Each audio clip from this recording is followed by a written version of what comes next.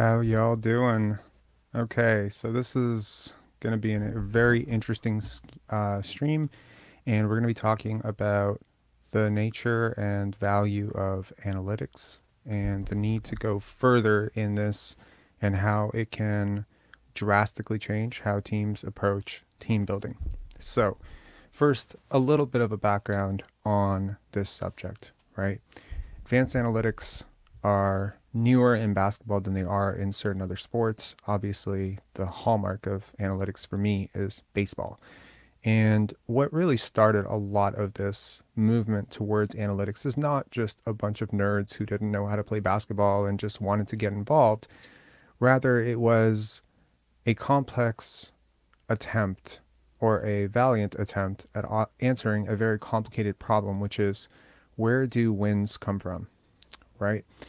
And, there's a very simple answer to that. It's the guy who scores the most points and, has the most Instagram followers and makes the most money, probably is resulting in the most wins. But obviously, this has never really been the case. And regardless of how you feel about advanced analytics, and, you can poke holes in John Hollinger's model of PER, and you can definitely say box plus minus doesn't do as good a job of measuring this as estimated plus minus. And okay, net ratings are heavily flawed and there's caveats here and what is a win share and all of this stuff.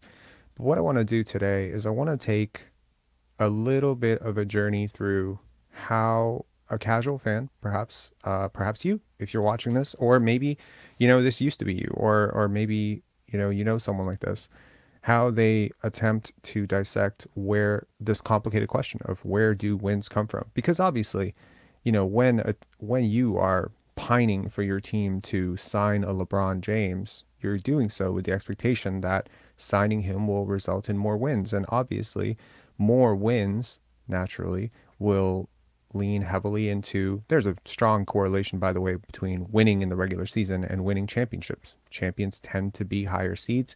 Champions tend to be winning teams that have dominated throughout the regular season. So regular season success can sometimes point us at least vaguely in the direction of championships. And that's what it's all about, right? That's what Masai Ujiri said. It's all about championships, building a championship in Toronto. But is everyone starting out at the same foot? No, they're not. There are small market teams, there are large market teams, there are very wealthy ownership groups, and then there are not so wealthy ownership groups. There are teams that are in cities where there's a tremendous amount of wealth and fan support, and then you might look at a ESPN schedule or an NBA schedule and you might be like $8 tickets in Denver or $6 tickets in Detroit. When's the last time you saw $6 tickets in New York or Toronto? We cannot attempt to even approach this while attempting to fool ourselves into thinking that all teams are equal. All teams are not equal. All stars are not equal. All management groups and all coaches are not equal. So, when we start taking it one step further beyond my favorite player scores more points than your favorite player, we often get criticism. We get critics who are willing to say, well, this doesn't, this is flawed because Rudy Gobert is definitely not a better player than Luka Doncic, and he's beating him in this stat and this stat. So it's all bullshit. And we've all heard Kendrick Perkins or Charles Barkley, not to pick on those two guys specifically, but they do tend to poke a lot of holes in this. And what I'm trying to say is that advanced stats are in their infancy. What we're trying to do here is in its infancy. In fact, I want to share with you something. This is breaking news for the 42 of you who are watching right now. I today attempted to create an advanced stat. Now, who the hell am I and what makes me even remotely qualified to do this?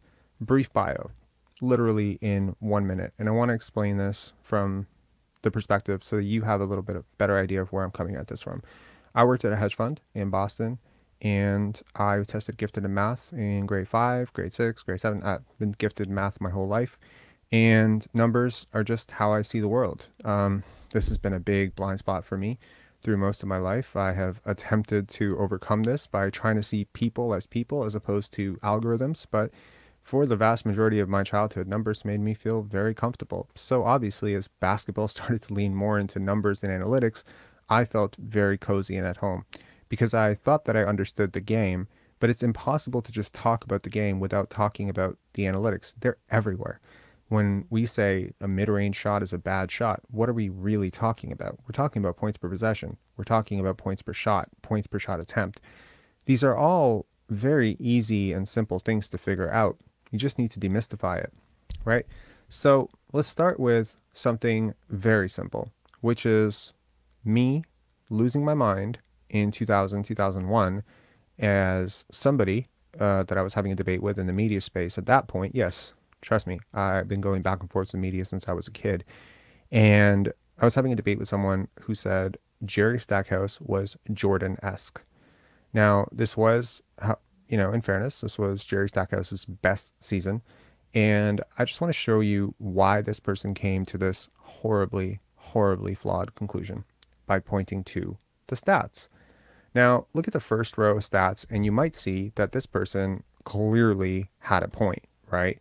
I mean, we're talking about a guy. I mean, let's just compare Jordan for the 95-96 Bulls, right? And we got 30 points, 29.8 points. That's not that big a deal, right? You got 6.6 rebounds, 4 assists for Jordan. And honestly, if you just leave it there, these numbers are pretty close, right? This is kind of where we were at as basketball people in 2000, 2001. Allen Iverson is great because he scores 35 points. So-and-so is not great because he doesn't score 35 points. It's just kind of like how it... Oh, that's funny. High Cats TV. Shout outs to High Cats, man. So obviously, if you're going to look at per game, there's going to be a lot of issues with that. Number one, teams do not play at the same pace. Number two, players do not play the same number of minutes. Number three, usage is all over the place. How does a Jerry Stackhouse operate as a second option? Well, we found out when he played next to Michael Jordan. Not well. Portability has to be something that we have to consider. There's so many numbers to look at. But let's just stake on the numbers that this guy was looking at, because honestly, the 90s, late 90s, early 2000s were dominated by a bunch of guys who put up big numbers on really low efficiency, took terrible shots, a lot of mid-range shots, a lot of ISO ball. Raptor fans should be pretty used to this. That's a lot of how the Raptors offense looks these days. And, some guys managed to do it really well. Jerry Stackhouse is an example of a success story in that sense. This was his best season of his career. And here we have a 30-point per game scorer for the Detroit Pistons at the time. And he was honestly great. I mean, if you don't look at the numbers that would perhaps point you in another direction, he was great. But then you start looking at different numbers and the entire argument falls apart. You start looking at steals and blocks. Okay, well, Jordan's ahead there. You look at turnovers. Well, in order to operate at such a high usage and take such a large load, well, Stackhouse is turning the ball over 4 times a game. That can't be good. Turnovers are bad. There's no stat or algorithm that's ever going to tell you turnovers are good. Free throw percentage, 3-point percentage, effective field goal percentage, everything was in Jordan's favor, and Jordan played fewer minutes. So you say, okay, well, let's just adjust for the minutes first, and we go per 38, some people per 36 minutes. Well, now the numbers start to edge much more in Jordan's favor, right? Because now we adjust for the 3-minute gap or 2.5-minute gap in their numbers on the minutes played. And now we start to see a little bit of a difference. Okay.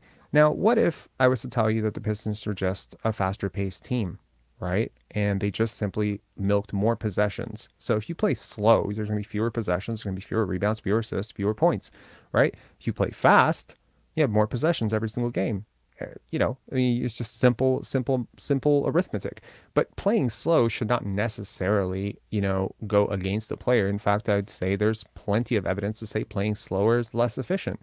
And so a slower paced offense, you sometimes do have to do some creative imagination in terms of understanding how a particular player like a Wilt or a Magic or whatever might operate in a different offense. And we can't really see that because they only play in their offense. But that's what these numbers are for. So once you start to adjust per 100 possessions, now the gap starts to widen even more. Whereas, okay, I mean, now initially we started with not even a point difference, right? And when we get to the minutes, we're at 2.3 points difference, right? Just looking at the points. You get to per 100 possessions, now we're talking closer to 5-point difference. Now go to the advanced stats. I'm not saying this is the limit to advanced stats, but look at the win shares per 30 per 48. Jordan is almost 3 times a better player in terms of that metric. In terms of the actual win shares on the season, he contributed 20.4 win shares relative to Stackhouse's 9.2, greater than 2 times. Box plus minus, again, 2 times. EPM was even higher. Value replacement, almost 2 times. So when this guy said, Jerry Stackhouse in his best season is Jordanesque, well, here we have evidence that in Stackhouse's best season, he wasn't even half the player that Jordan was as a 33-year-old. The gap is huge. But I'm trying to learn how to empathize with the guy who looked at Jerry Stackhouse's box score numbers every single night, 40 points, 38 points, 32 points, with no real understanding of efficiency, no real understanding of its impact on winning, and just said, you know what? Jerry Stackhouse is Jordanesque. 6'6", North Carolina, 30 points per game. That's Jordanesque. I don't blame you if you thought Vince Carter was Jordanesque. I don't blame you if you think Kobe Bryant was Jordanesque. He was not. He was not. And the impact would show it. And I'm not here to say that Kobe Bryant was Jerry Stackhouse level. I'm not saying that at all. But the gap between Michael Jordan and Kobe Bryant, you may not see it on the regular stats, but when you start to go into the advanced stats, the gap is so big. It's so immeasurably huge. So, okay, Jordan and Stackhouse is one thing. What about Dame Lillard and Fred VanVleet? A very basic thing, and I'm not going to rehash this, but a lot of people would say that, Fred VanVleet tries at times to operate in his more ball-dominant games like a miniature version of Dame Lillard. He wants to be a primary creator. He wants to take deep logo threes. And honestly, the gap is pretty large between these two players, right? Like we're literally talking across the board. He's 2.5 to 2 times the player almost in everything, right? But he's also paid 2 times as much. And I think that that's where I think we need to talk about value, which is really what this podcast is going to be about, which is where do wins come from and how can a team effectively craft something that is going to make them more likely to get wins. So before I do this, 2 things. One, I was working on an advanced stat of my own today. I started thinking about what about young players, like what is the ideal development pipeline for young players? What's a good situation? Is Jabari Smith Jr. in a good situation in Houston? Or was Scotty Barnes in a good situation last year? Lower usage, more wins. Was Anthony Edwards in a good situation? Is LaMelo Ball in a good situation? There's all these, high lottery picks or, good players in bad, good, different situations where, and there's a great growing debate about whether or not you want a team to be competitive for young players or if you want to get young players reps.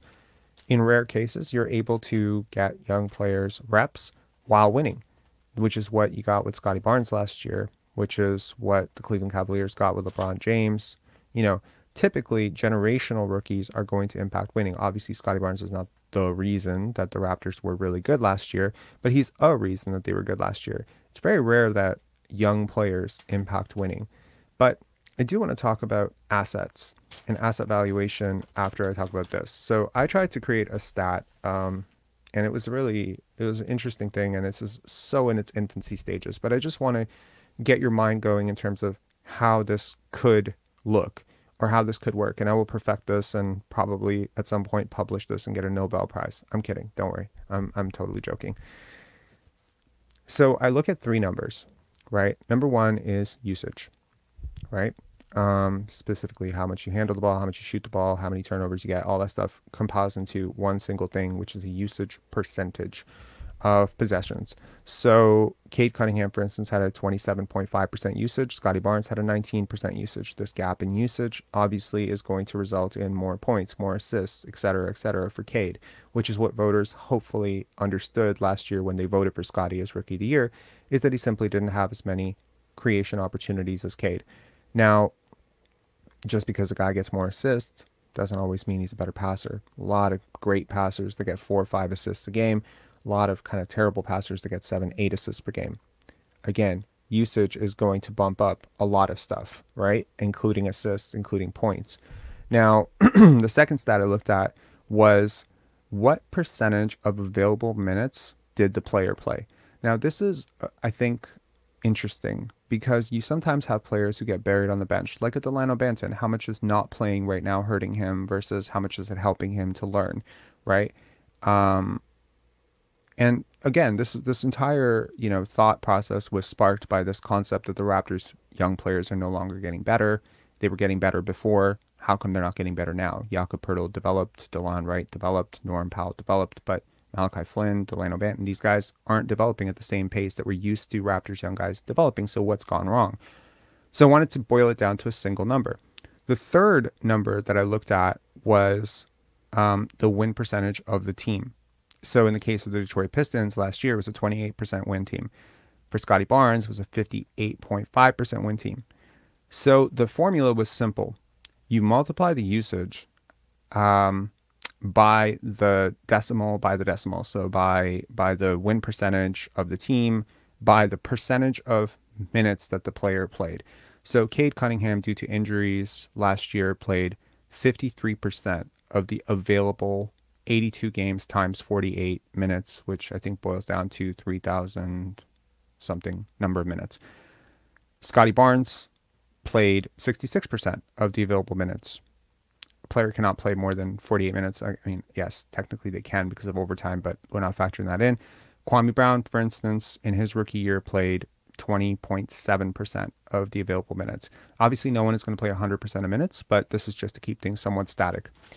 So these are and then I boiled it all down to a single number that we can use, and I call it the development curve number. I haven't come up with a number of it yet, and honestly, this is so in its infancy right now, but I just want to open this up to you guys so you can see where I'm going with this. So per this metric, here are the scores for the following players. I'm going to go in ascending order. So I'm going to start at the bottom. No surprise here, DeJuan Blair is okay. So these are the players that I looked at: James Harden, Franz Wagner, DeJuan Wagner, Chris Webber, LeBron James, Michael Jordan, Anthony Edwards, Kwame Brown, Scotty Barnes, and Cade Cunningham. So in order, does anyone have any guesses on who was the worst and who was the best? Any guesses? We got 50. We got almost 60 people in here. Let me know if you have any guesses. So the worst by a hair was DeJuan Wagner. His development score was 1.72. Okay. This is not out of anything, just like VORP is not out of anything, just like box plus minus is not technically out of anything. It's just a number. This is based on 23.8% usage, him playing 35% of minutes, and the Cavaliers that year, that was the year that they drafted LeBron James, the year before they drafted LeBron James, and their win percentage was abysmal at 20.7. Completely different. So he had high usage, modest minutes on a terrible team. Kwame Brown is next. Who is DeJuan Wagner? DeJuan Wagner was a very hyped prospect who was drafted by the Cleveland Cavaliers in 2002. He was one of the most talked about high schoolers in the country. His son is actually a really good basketball player now.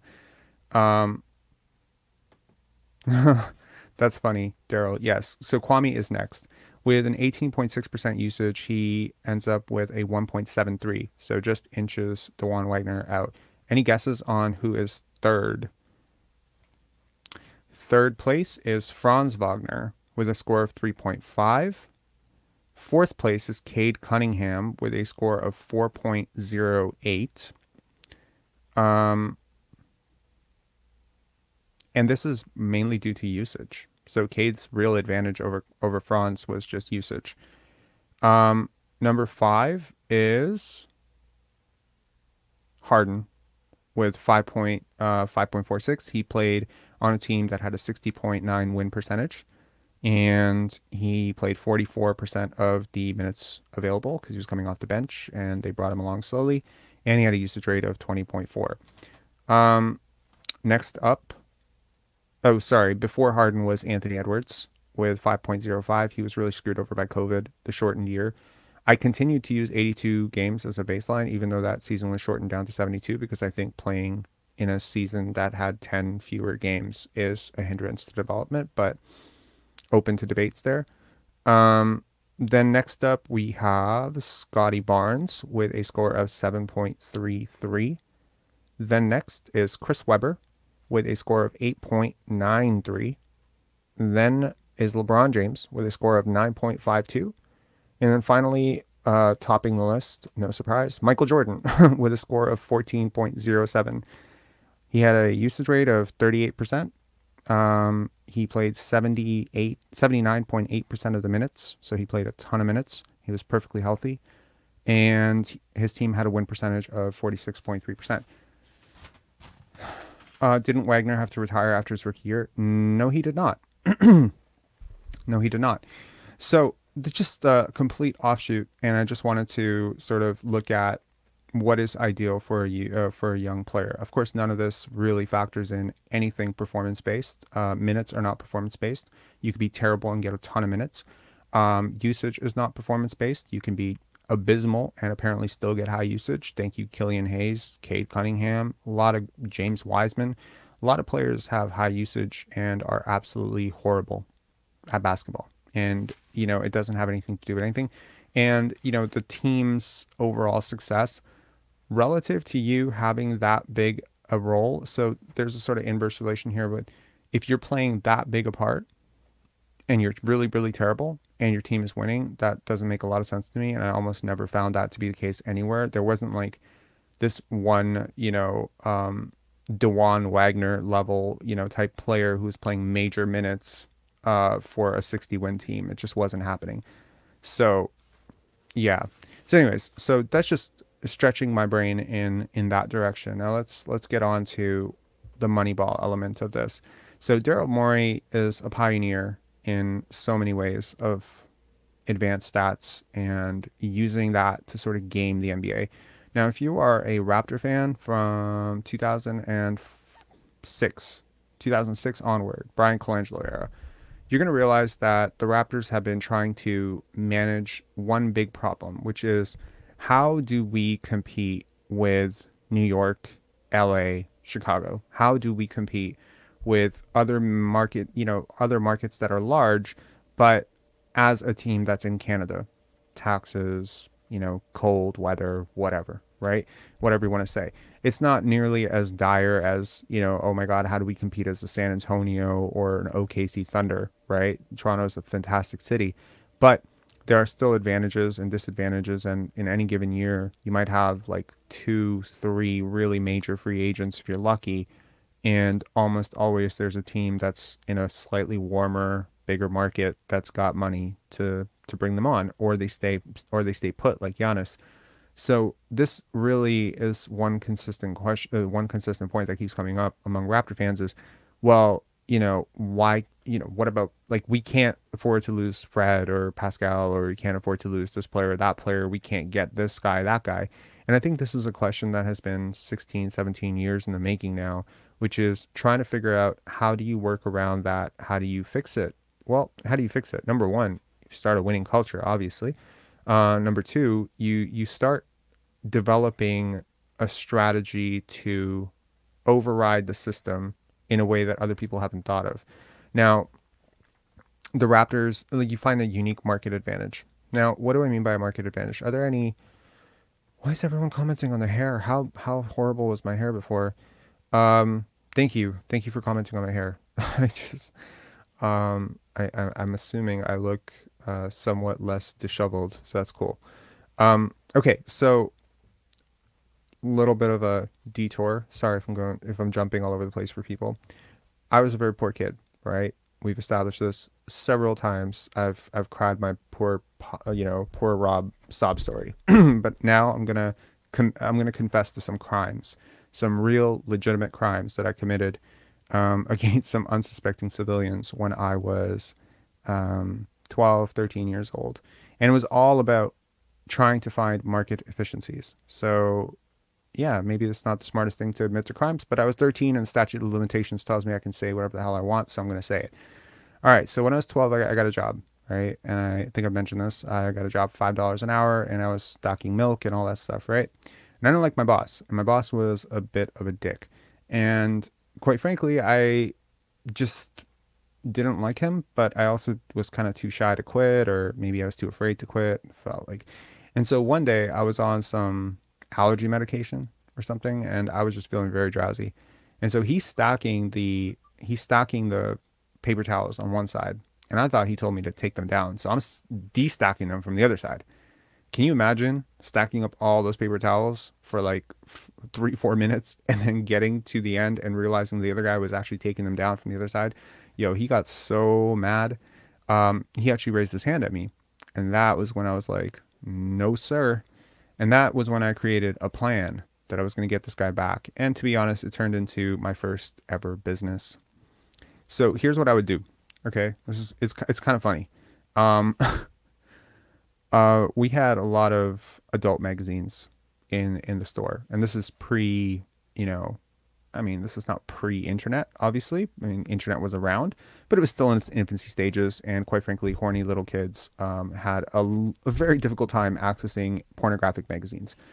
And so what I did was, since I was in charge of unstocking these things, what I would do is I would actually put them, I would always drop one into the recycling every single day that I would open up a Playboy or Hustler or whatever box. I would always drop one into the recycling. Then after my shift, I would come back and I would pick it back up.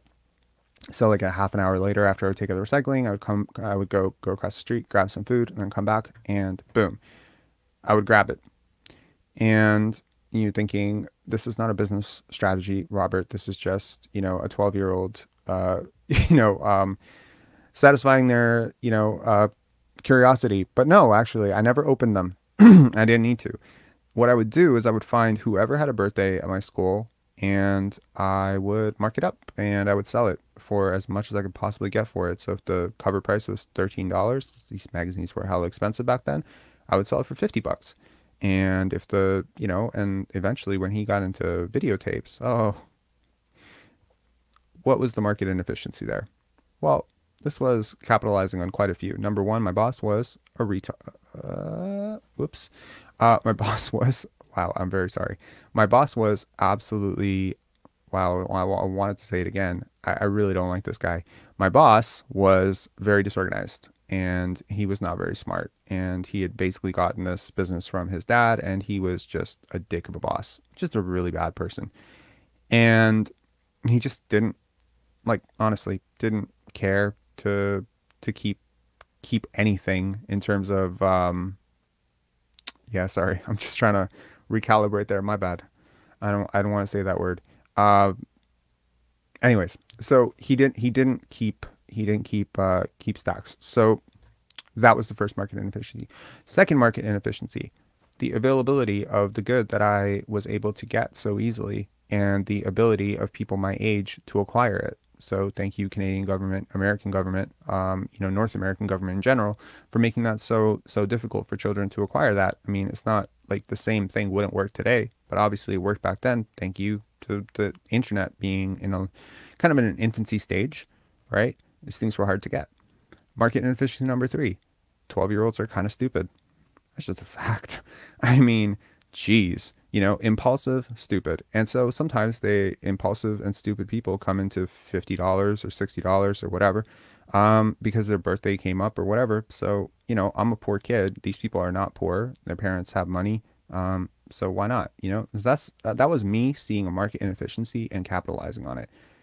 I think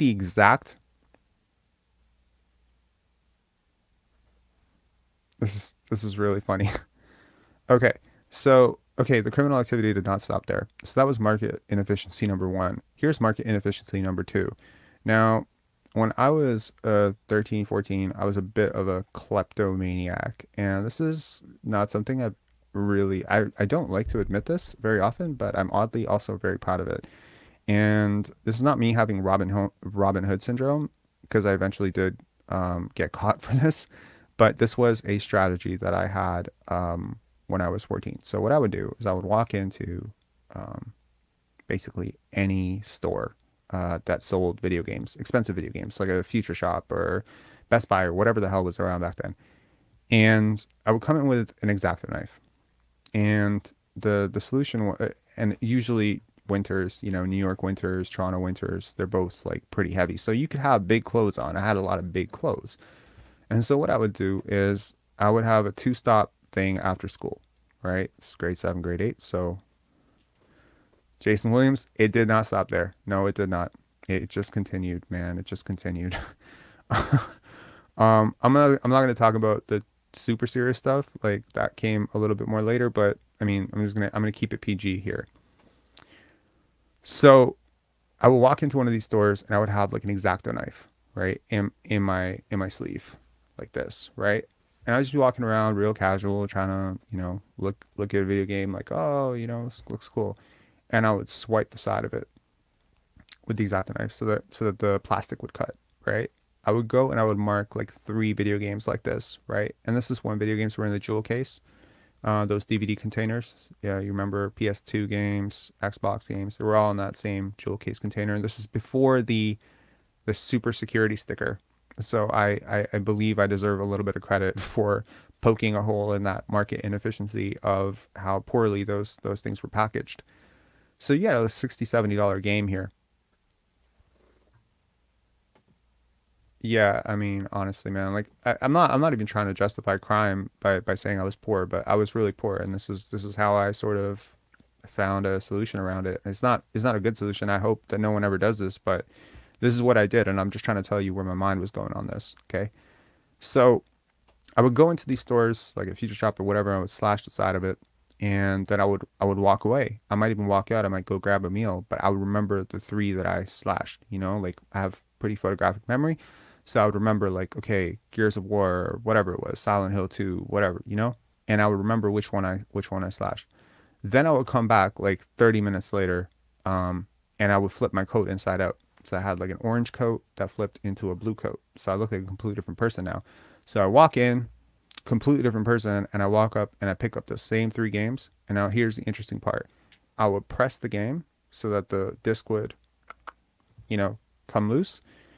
And then I would be looking at it, and when I would turn it over, I would actually like have a big sleeve. So it would just, the game, I would pop it with my other finger, and it would just slap, it would just fall right through. And it would fall into my sleeve, and I'd walk out. Well, Rob, you're a genius. You don't have you don't have the cover. So what are you going to do with this, right? You have the game, you have the disc. That's great. Then I would go to Blockbuster when Blockbuster was around, and I would just take the 3. They didn't care, like they didn't check or anything. I would take the 3 jewel cases, and then I go to HMV and make my first legal purchase of the day, which is jewel cases. And yeah, I mean, if in a successful week I can do this like 10, 12, 15 times. Think about it. Do the math. Little entrepreneur Rob, right? So you do the math. $60 a game, right? $60 a game. Mark it up, sell it for $50 used, right? 99 cents per jewel case. That's a $1 markdown on your criminal activity. Everything else was free. I mean, technically it was stolen, but it was free. So it's a $49 like profit on every single video game, and I would just sell them on like Craigslist or Kijiji or whatever. And this was a little hustle that just kept going and going and going until I got caught in the stupidest thing. I guess what I'm trying to say is there were some market inefficiencies there, weren't there? Blockbuster didn't check that you were taking their covers because they didn't care, because the covers were useless to anyone but me. HMV, Best Buy, Future Shop, video game, manufacturing companies were not expecting someone to walk in with an X-Acto knife, cut the side, and I probably never even thought about someone going home, not realizing the thing was, and trying to come back to the store and being like, yo, my video game was empty, but like, that's what it was. Like, that's, it happened. And honestly, it was so, sometimes the cut was so smooth that you would look at the thing, and if you didn't shake it, you didn't even know that the game was gone. You might not even know the game was gone. This was capitalizing on a ton of market inefficiencies. So what is a market inefficiency when it comes to basketball? Let's transition away from criminal past and go to what is a market inefficiency when it comes to basketball. Well, I think there's a human bias when it comes to players and how we look at players, and I think that this will pretty much show it. We look at things like past performance. Here are a series of things that I think drastically impact how you see a player. Appearance. Believe it or not, I think there's some very good science to say that if a person has a symmetrical face, you view them as more valuable. How can you distance that from how you view someone who plays basketball? I don't think you can. Your implicit biases, just your specific biases, biases that are specific to you. So, for instance, do I value a Nikola Jokic a little bit more than someone else because we share a heritage? Maybe. You know, does Charles Barkley look at, a Phoenix Sun the same way he looks at a Denver Nugget? Can Draymond Green be objective about a Michigan State alum? Can he? Does he look at Morris Peterson differently because he went to Michigan State? That's my point, right? Does Michael Jordan, the greatest basketball player of all time, have a blue blood bias? I will guarantee you he does. He has, if it's not a blue blood bias, it is a college basketball bias. He has a massive bias towards players who play on dominant and relevant college teams. The irony of ironies, of course, was that they drafted Kwame Brown, but the backstory behind that was they were actually trying to flip that guy, Kwame Brown, for a guy that Michael Jordan was very familiar with, who was from a blue blood school, which was Elton Brand, who played for the Chicago Bulls at the time. Unfortunately, they haggled too much on the deal, and the Bulls ended up flipping Elton Brand for Tyson Chandler. People often say that Michael Jordan picked Kwame Brown and how out of character that was. It's because he didn't want to pick Kwame Brown. He picked the guy who was supposed to be the number one pick, thinking that he could dangle him to the Bulls and get Elton Brand, and the Bulls ended up going with the Clippers offer for Tyson Chandler. That, I don't know how many people know that, but now you know that. Michael Kidd Gilchrist, Mason Plumlee, Kemba Walker. What do these guys have in common? Adam Morrison. You just think about who he likes to play, like who he likes to pick up, who he likes to build his teams around. Brian Colangelo, a bit of a European bias in his selections, but some people may not realize this, but that's not actually a bias. He genuinely thought that was going to be a competitive advantage. He thought, let's just completely circumvent this whole idea, or let's just bypass this whole idea of American athletes don't want to play in Canada by not taking American athletes. Did that work? One thing that Brian talked about a lot, which I remember talking to him once about, was size to skill ratio. He talked about it all the time. He wanted big playmakers. Was he onto something? Was Brian Colangelo way ahead of his time? Yes, he was. It's possible to be early. And he was very early. Hedo Turkoglu, Andrea Bargnani, Chris Bosh, 3 players who fit very much better in today's era than they did in 2008, 2009 with the Raptors, 100%, right? Brian Colangelo wasn't wrong always. He was just early a lot. Even the irony, and this is so ironic, right? Colangelo makes a trade for Rudy Gay. Do you know that it was actually Rudy Gay, one of a Team USA practice where Rudy Gay was present, where he stretched out his arms, that actually got Masai Ujiri really inspired and like kind of hyped up about this Vision 6-9 stuff? Yeah. So what I'm trying to say is that we have to evolve our minds beyond points per game. We have to evolve our minds to think about this game in a deeper way that isn't just going to be looking at, well, my guy scores more points, my guy has an MVP, your guys didn't, this guy's, an ex-champion, this guy's not. These things are somewhat arbitrary, and they're very useless. Fred VanVleet is a ex-champion. Dame Lillard has never been to the NBA Finals. One of them impacts winning twice as much as the other. The championship ring is just a distraction.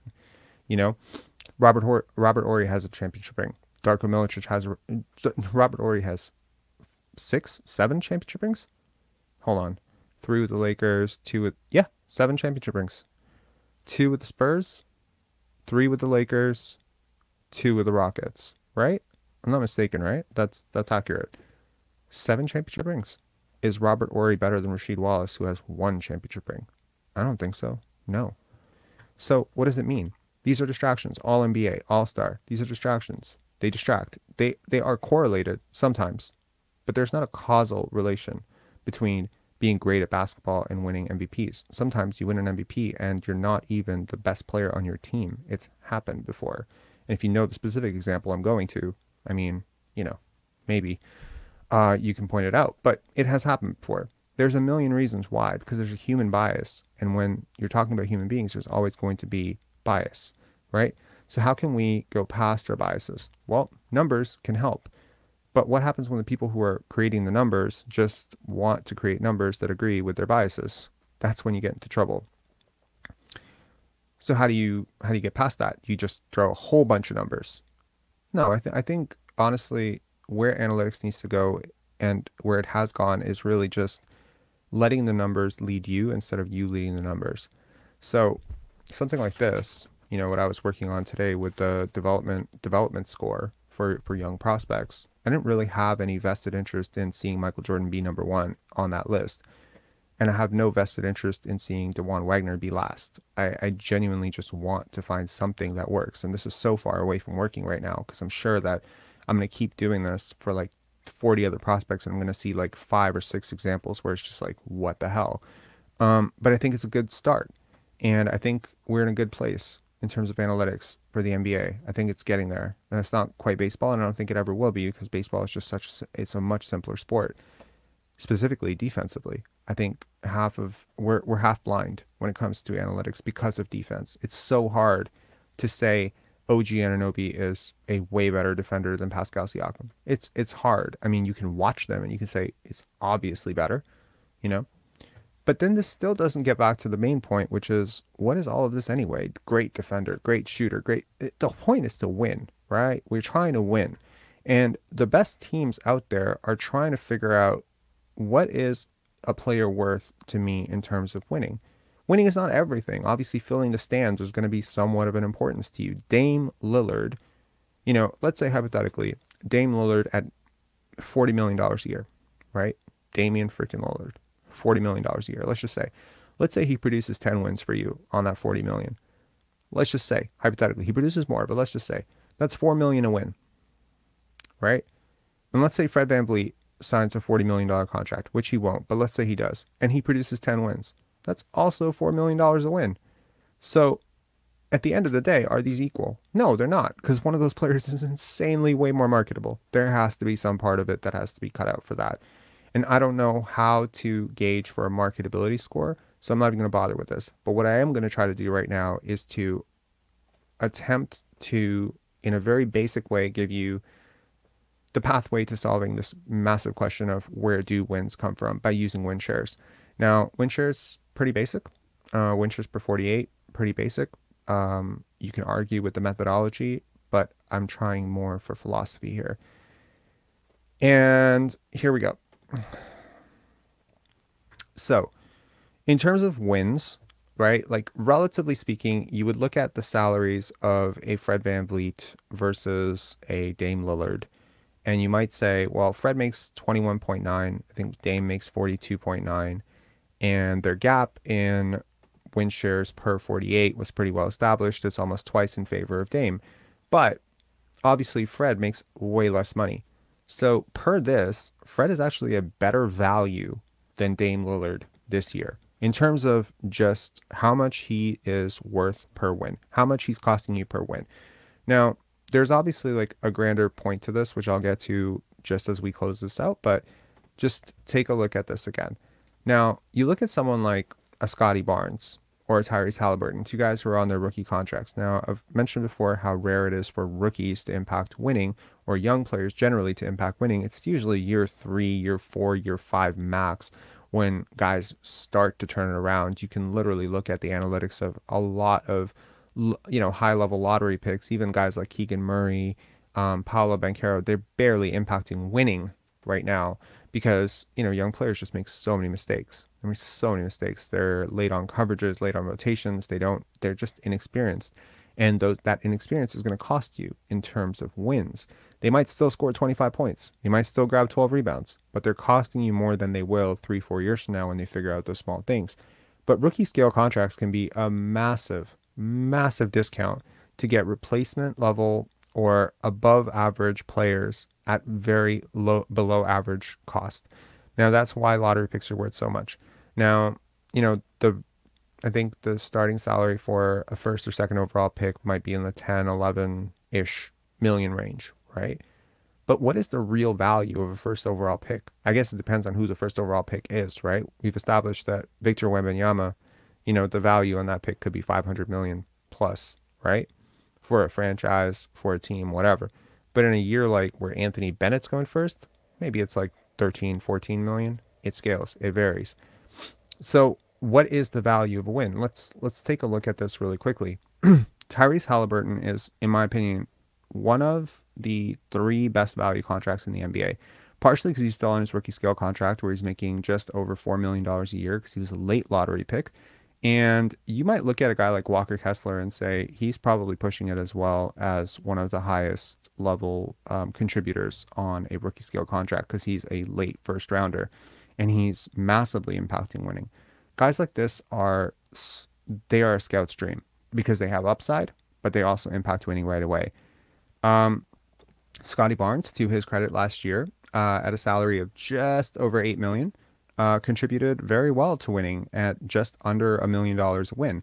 But what's a good number here? What should you be aiming for when you sign a guy? So let's just say, for instance, you sign a Jakob or a Gary Trent Jr. Let's say you sign Gary to $20 million next year.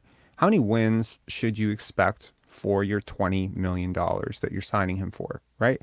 And of course, we can extrapolate this out to the concept beyond the year. So you can say over the life of the contract, how many wins is going to get me, minus the injuries, minus, whatever. Like, why does an Otto Porter, who clearly, could contribute upwards of 8 wins, 9 wins on a year if he's healthy and plays a lot of minutes, why is he signing for $6-7 million? Well, clearly because he's not a high minutes guy, so it's gonna drastically reduce the amount of wins he's gonna produce for you, and he's injury prone, which we're seeing because he's only played 8 games this year.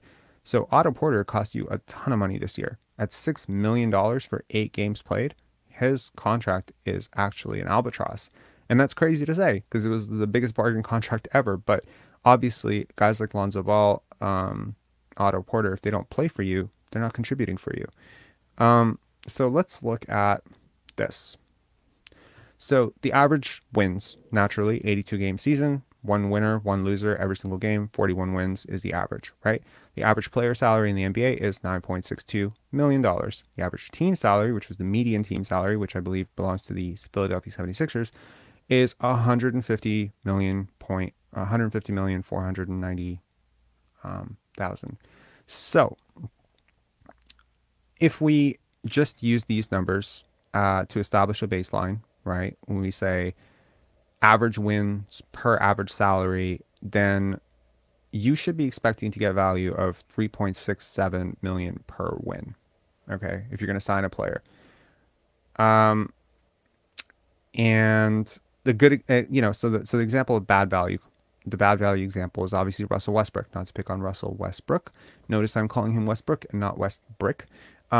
He's actually, this is crazy to say, he earns $27.97 million per 1 win he provides. Just to flash this back to what we were talking about with these guys, just look at these numbers. Fred VanVleet, $2.44 million. Dame, $2.79 million. Russell Westbrook is at $27.9, nearly $28 million a win. That's crazy. Obviously, the earlier mentioned Tyrese Halliburton. Obviously, you can plug in about 10 other players in this for a very crazy comparison. And so you can make a conclusion based on this that Tyrese Halliburton, while he may not be he might not be 88 times better than Russell Westbrook. That's a crazy thing. But relative to as an asset, simply as an asset, he is 88 times better than Russell Westbrook. Which means what? Which means if it were feasible, 88 Russell Westbrooks equal Tyrese Halliburton? No, of course not. You can't do that because you cannot field 88 players at once. If you could, however, then that would be a completely different story. So I hope that this, I'm going to get to some comments here. Feel free to ask.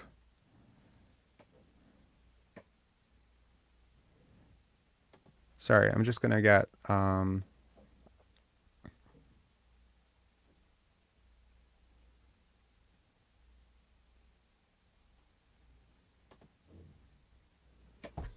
sorry, I'm just getting to the comments.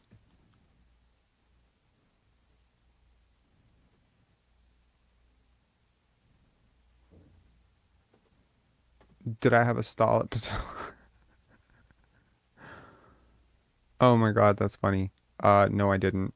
Um, but that's hilarious. I actually, so after I was 17 or so, and I don't mean to sound crazy, but like I felt much more religiously inclined when I was 17, 18, and I started going to church and stuff. And ever since then, I have never purchased anything bootleg. I don't stream shit illegally. My girlfriend hates that, but I won't do it.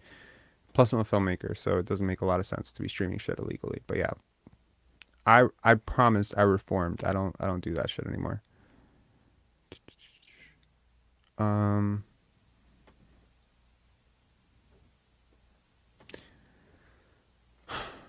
yes, he did.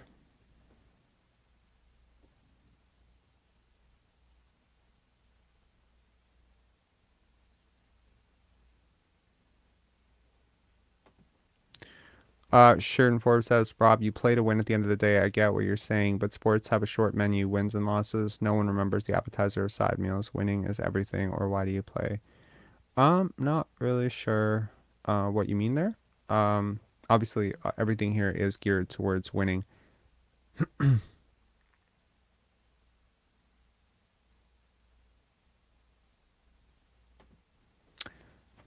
No, not really, because very seldom do rookies actually contribute to winning. To give you a case in point, and this is actually true, Kate Cunningham had negative 0.5 win shares last year. Um, so in order to determine the money per win, and you can go about this many different ways. I'm not trying to publish this as like a thesis but for how I did it, I went win shares per 48 times 70 games times 70. So that was just the metric I used. You can obviously, feel free to I mean that's a massive overestimate um of the number of games or whatever that player would play. I mean, the only other way to extrapolate out a season that has currently been played is to have completely different numbers for the number of games played. So, for instance, like I think Fred VanVleet's played 56 games this year, but I can't tell you how many of the next 10 games, 12 games he's going to play. So, yeah. Um, yeah, and then naturally you just divide it by their salary, and then you get how much money they're costing you per win. Oh no, I did not know he was your idol, but great idol. Um,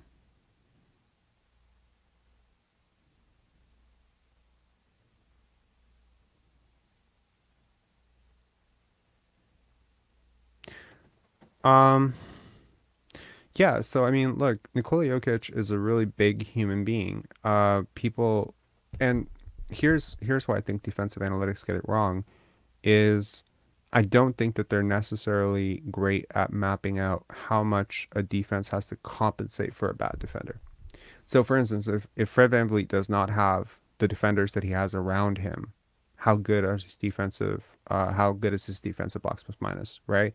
And how much credit of a contest or a missed shot should go to Fred VanVleet because he's the closest defender, and how much of it should go to the threat of the illusion of OG Anunoby shading the corner? Like, you know what I mean? Like, defensive analytics are still in their infancy stage. This is like everything that they have right now, even like the good guys, like the guys who are trying their best. I think there's some stuff it's better than noise, like matchup difficulty and you know um, just gauging the percentage at the rim. I think rim defense is kind of getting there. You can look at percentages. So for instance, like we can for instance say like something very simple like the Raptors have terrible paint defense. I think that is something you can say if this player is in this position on defense, this is the success rate of a shot attempt, and then maybe draw your comparisons from there. But it's still noisy.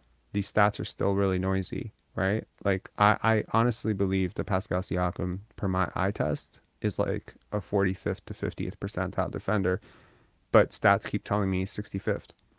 And I think Fred VanVleet's worse too. So I want to sum this up, and I promise I'm going to close this out within the hour. I know that I've said this many times, but I do want to close this out in the hour. So when I criticize a particular trade, specifically the Jakob trade, when I was critical of it, here's exactly what I was thinking, right? The timing of it, the wins cost of a player on the high end of a Scoot Henderson or a Victor Wembanyama, what you're costing yourself potentially by edging out from that player to what you'll get, the gap in those players. And do you guys get what I'm saying here? The gap between the third player and the eighth player, ninth player, 10th player, 12th player, whatever you get, right? That gap is the first gap. The second gap is 2 potential steals that you could have gotten, 2023 draft pick, 2025 draft pick, second rounds. The third factor was what number of wins can Jakob give you in this shorter runway, right? I released a video today showing my original take on pretty much being the pioneer of the Bring Jakob to Toronto movement in 2021. And people are still, kind of like chirping, and they're like, oh no, you hated the trade. Yeah, that was exactly what I'm telling you, like in this video, what I'm trying to get at, this value, trying to understand where wins come from, this stuff is exactly why I was high on Jakob and why I also did not want Jakob at this deadline. There's a complete shift, and we have to be able to be nuanced as a fan base to be able to say, yeah, you can like a player a lot. You can think that they're going to fit and still think that enough time has collapsed. For instance, maybe when I was, thank you so much for the super chat sticker, Quada from Mars. And we have Coach Mo on the line, so this will not be a 1 hour chat. This will go over 1 hour. I apologize. What I'm trying to say here, when I first heard about the trade, I was very like triggered, and maybe I didn't deal with it in the best way, but I wanted to sort of, as I was making that video yesterday, I wanted to extrapolate my thoughts on this. It's an equation, really very simple. The Raptors have, and I'm trying to take you into the mind of someone with Asperger's, so try to bear with me for a second here. The Raptors have, so the best way to understand this is through a series of statements followed by a conclusion. That's just how my brain works. I hope that that's, easy to follow. Statement number 1, and just tell me where I'm wrong, right? Statement number 1, the Raptors season is very much about making it past the first round. That would be the goal for this season. It's not to win a championship. It's not to be a championship contention team. That was never the bar. It is really to make it further than you made it last year. And last year you lost in the first round in 6 games. You've brought back largely the same core. They're a year older. They're supposed to be better. And so the goal was second round or bust. Or heads are going to roll, because they weren't happy with how they exited the playoff series last year. And so that was the thing. So earlier in the year, I thought if they get to third, they can beat the 6th team, and that way they will be able to make it to the second round and satisfy their, desires for the season. The problem is, by the time you made the Jakob trade, you actually have 2 additional variables to get added in.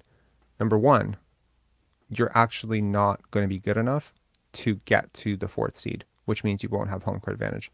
Number 2, the trade doesn't make you good enough to beat any of the teams, to have realistic expectations to beat any of the teams in slots 1, 2, 3, 4. And that was my thinking, that this trade happened too late. And when I graded a D, it's based on the timing. And the best example that I can give to anyone who's still out there saying, nah, but you hated the trade, is like this. Let's say you find someone on the street and they're dead. And you're like, hey, Do you need CPR, man? And then you start performing CPR on a corpse. You're late. You're late, okay? The CPR could have helped an hour ago, but it's too late now, okay? So that's how I felt about the season. It's how I continue to feel. I'm curious, optimistic, I don't know, cautiously optimistic to see like what is gonna happen, I guess. I mean, it's just kind of like watching a train wreck at sometimes, but we'll see, you know? But that was my thinking. And I definitely think I'm right. I think I was right 2 years ago or a year and 3 months ago when I said that they should trade for him. I 100% think he would have helped then. They didn't trade for him then. They wanted to keep their pick. Fine. But that pick, that trade then was what they turned down for the Spurs. So if you want my honest opinion, that video was as much criticism of the Raptors front office for playing small initially and now doubling down on something too late. It's just timing. Timing is everything. Timing is everything.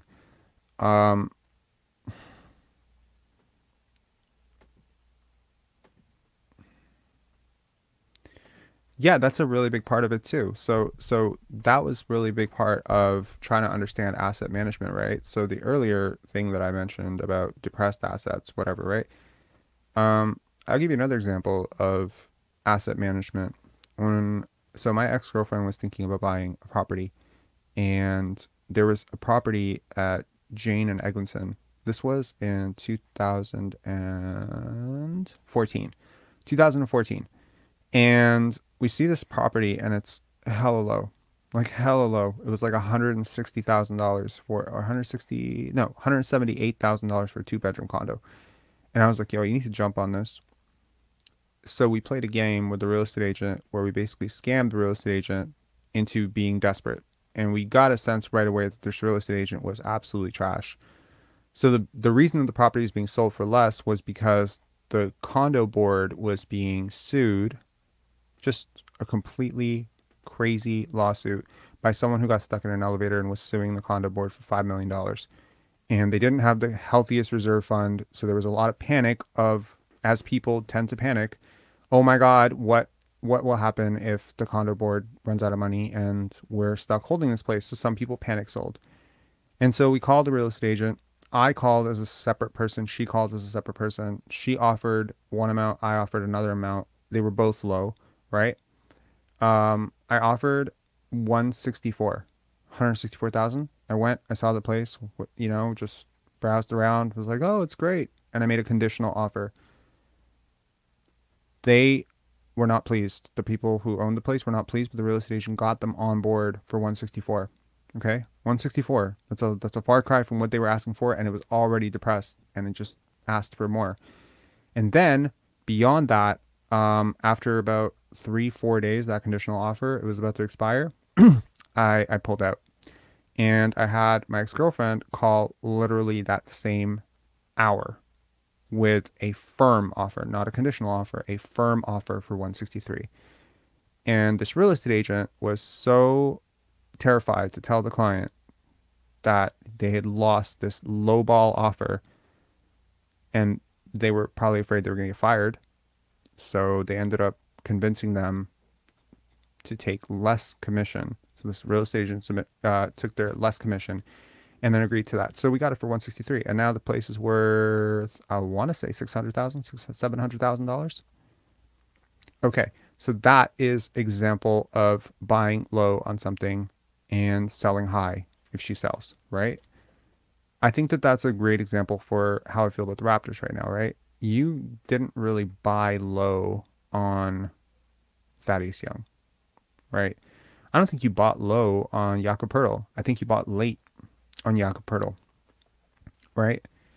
The other problem is there's always going to be, like, when I dug up that video from To The Point, one of the things that I said was, if you trade for him and you end up trading picks, like future firsts, so I was thinking like 2022 out of last year or the 2023 pick this year, and I was like, if you trade those picks and you have him, and this was again November 2021 when I said this, those picks won't be very good, which I believe would be true.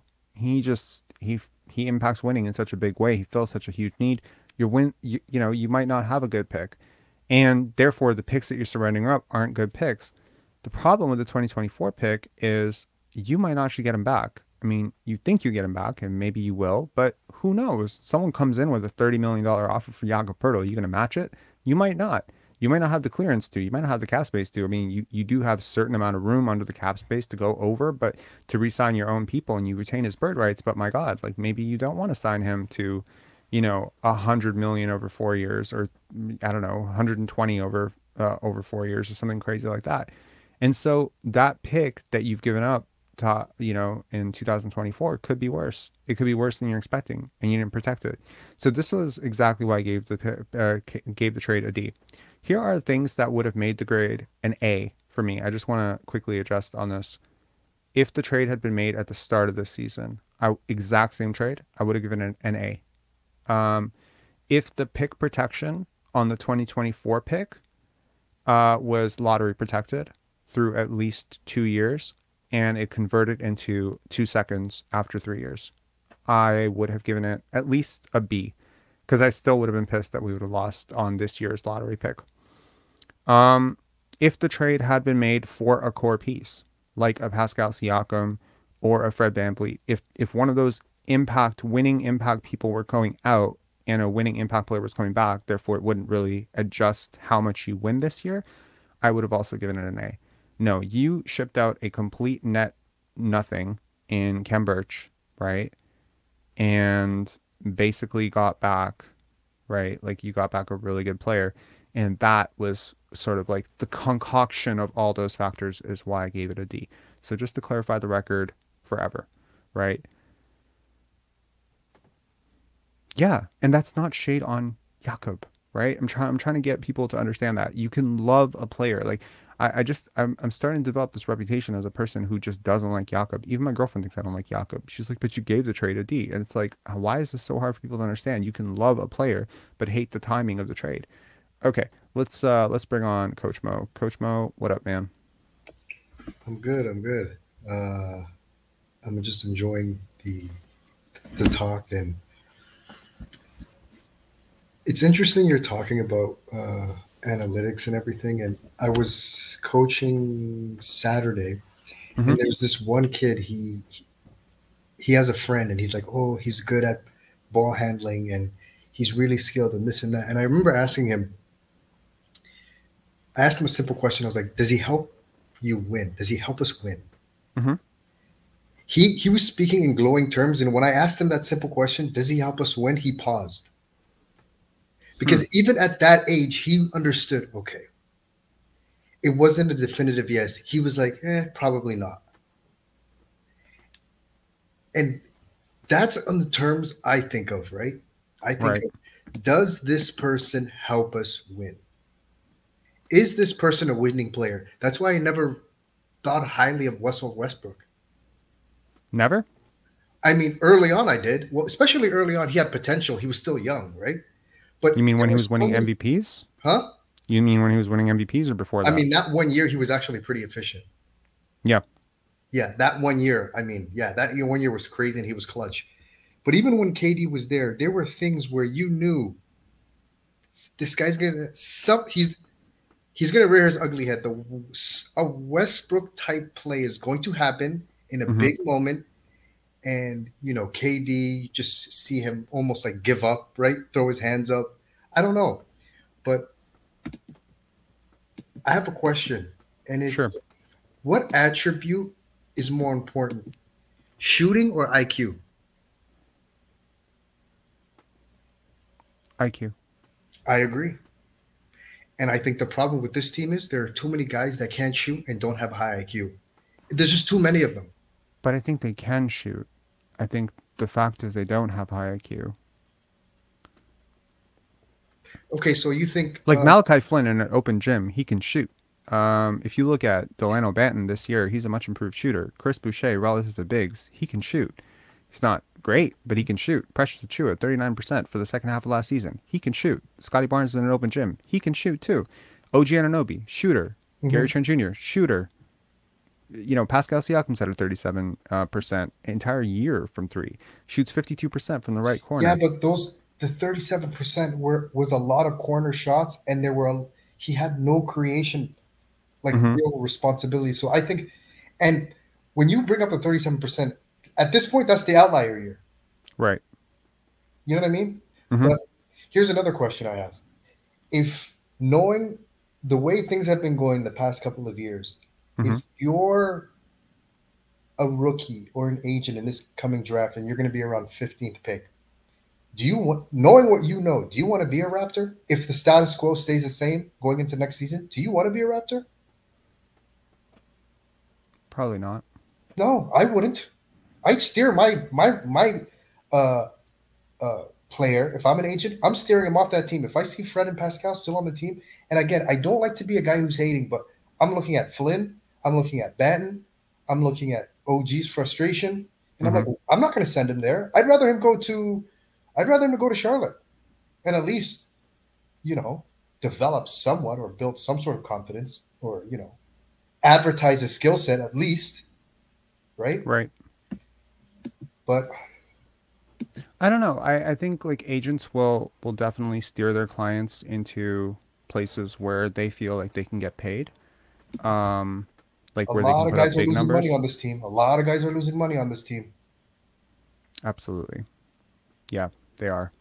But one guy's making money. That's Jakob. Oh, of course. But again, that's what this team is designed for, to get a couple. And you said this, I was listening to your previous live stream. Mm-hmm. It's crazy when you talk about asset management. The guys who are on the books for next year are depreciating in value. The guys who aren't on the books are increasing. It's so backwards. Like, it's so backwards here. It is a little bit crazy when you really think about it, because you're like, oh my God, like you could have, realistically, you could have like, I want to say, okay, you have Scotty, he's depreciating. Yes, he is. Right? I mean, relatively speaking, as a trade asset, what you could have gotten for him, now. Yeah, like whatever the equivalent of Kevin Durant is now, if you wanted to. And again, having some sort of flexibility, you don't know what happens. I mean, what if you do win the lottery? What if you end up drafting Victor Wembanyama? Like now, you're going to play Victor Wembanyama and what? You're going to bring back Jakob too? I'm just saying, it's a great problem to have, but it's like, you want to have flexibility. Scotty offered you a lot of flexibility. OG offers you flexibility. They offered you more flexibility last summer than this summer. Your asset heap has actually gotten worse, considerably. Not to mention, the other thing that I didn't mention in the thing about the trades is you actually can't trade first round picks at all. Because of the protections on the 2024 pick, you actually can't trade 2025, 2026, 2027. I believe you can't trade until 2028 or something. So you're stuck. You're stuck with this core until you convey that pick or you get it back somehow. I don't know. But it's kind of crazy to do that. Obviously with the top 6 protection, you're going to give it up. Yeah, right? That pick's gone.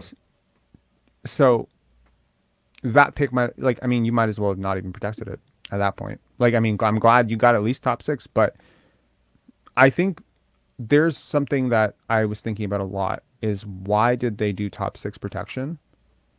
I think it's because they are so bearish on the 2024 draft class, right?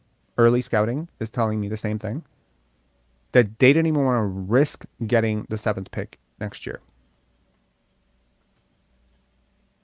That's having to pay that player, even having that asset, because let's be honest, there are some years where the 7th pick holds a lot of value. Last year, the 7th pick held a lot of value. The year before, the 7th pick held a lot of value.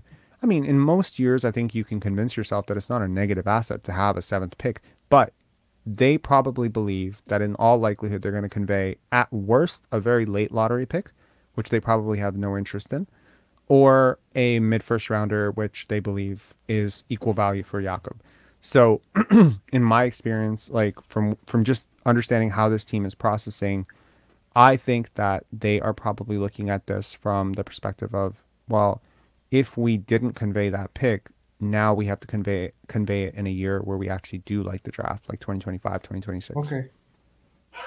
So they should have just put no protections on it in that case. But well, I mean, like, I'm glad they didn't put no protections on it, because God forbid, you have the disaster season from hell, you end up getting the first pick and then you convey it. But this might be rethinking why it was a top 6 protection as opposed to a lottery protection, because It's almost like, well, I mean, again, asset management, right?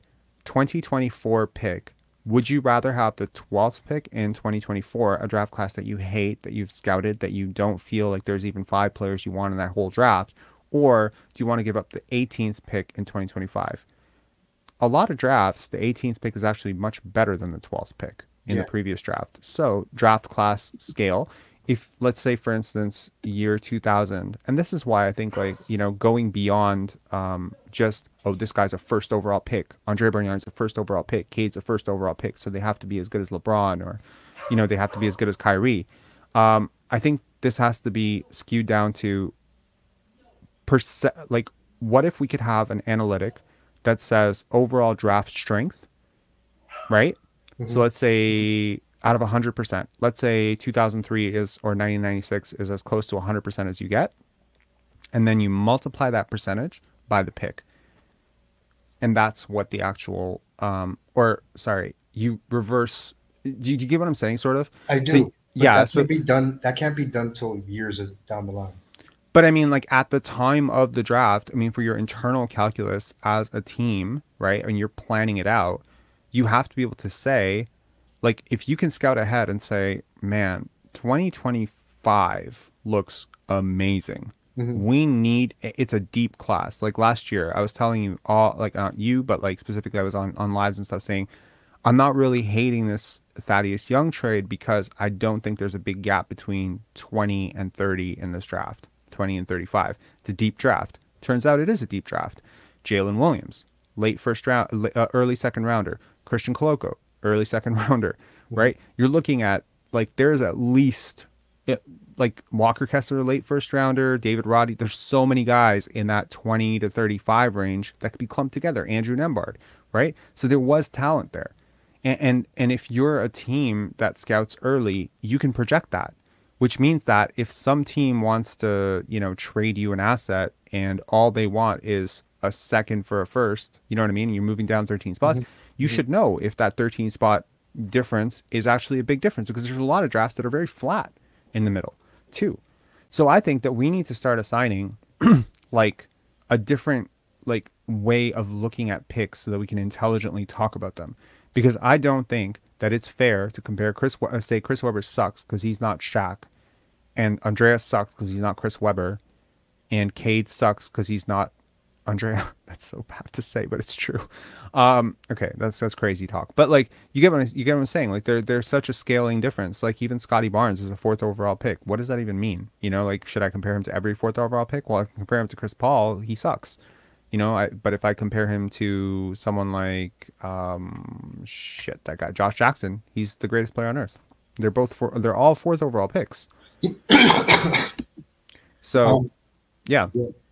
I Something with analytics that I find interesting that's not quantifiable is the intangibles. it's getting And close. I, I think intangibles are so important. Like when I watch people play, Mm-hmm. things I notice are like Like what? how do they handle adversity in a game when things aren't going well, right? Okay. They're not getting calls. The other team's on a run. Yeah. Do they communicate? Are they talking? Do they Mm-hmm. encourage people? Um, their toughness, right? Mm-hmm. Toughness Portability. is interesting. I was listening Toughness to. is really important, man. It's because when things get heightened, Mm-hmm. when intensity gets heightened, when people start taking the game personally, they take a matchup personally. They say, Yeah. "No, I got him. You can even hear it. No, I'm guarding him." Right? They start speaking a different way, man. Things change. Things change quickly. Um, I agree with that. I, Toughness is a I really huge thing for sure. Like, yeah. I was listening to a True Hoop podcast with David Thorpe, and he was talking about how toughness was a staple in every single prospect evaluation he would do. He would say toughness was like a main thing that he would look at and say, does this player have it? And I was thinking about toughness, like, what is it? Is it that what you're describing of I got this guy? Is it offensive toughness, like the Mhm. ability to sort of take over a game or want to take over a game? Is it scoring aggression? And honestly, it started making me look a little bit differently at Scotty Barnes a little bit too, in terms of his offensive toughness in the fourth quarter. And maybe I'm starting to hear some of the stuff that people are saying, like, why can't he do that more? And it wouldn't make him a worse player to do more of it. Yeah, yeah, Like the whole time I've been thinking, like, he has to cater to his teammates. He has to cater to his teammates. Honestly, man, like I'm at a point right now where I'm like, so much of where we are as a franchise right now comes down to all the players on this team, including Scotty, right? Even though he's 21, even though we yeah, love him, he needs to own up to some part of this too, right? So Pascal, I think the rim defense and efficiency, right? One of the things that I was going to go into is that the Raptors are sort of gaming the system. I've talked about it in that Kawhi Leonard, the Raptors are building for Kevin Durant. They're already building around Kevin Durant video.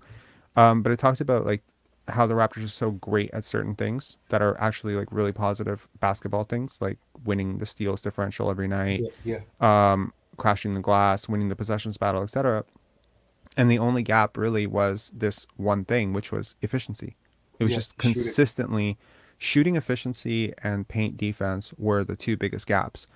So I think you address so much of that with Jakob Poeltl, but is it a long-term solution, or at some point does Jakob Poeltl, like let's say for instance, now this is a crazy thought, what if you were to just flip a healthy Kevin Durant for a Pascal Siakam right now? The gap between those two players, does that catapult you into we're an NBA championship contender? I think it does.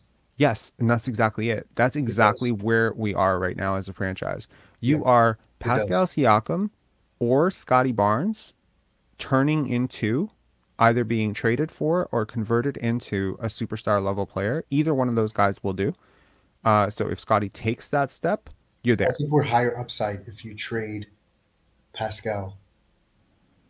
Maybe not this season, but starting next year, I think the Sure. upside's crazy. And both of them have the skill set right now to easily move into second option territory, Yeah, right? I Very just easily. again I value IQ and like being in the right place at the right time, knowing when to cut. Because when you Right. have a guy that good as Kevin Durant, Hmm. you got to make his life as easy as possible. But he makes your life Yeah, easier too, right? Like, I mean, so much of when you're looking at, one but of the this things that year I probably Pascal. This year probably Pascal.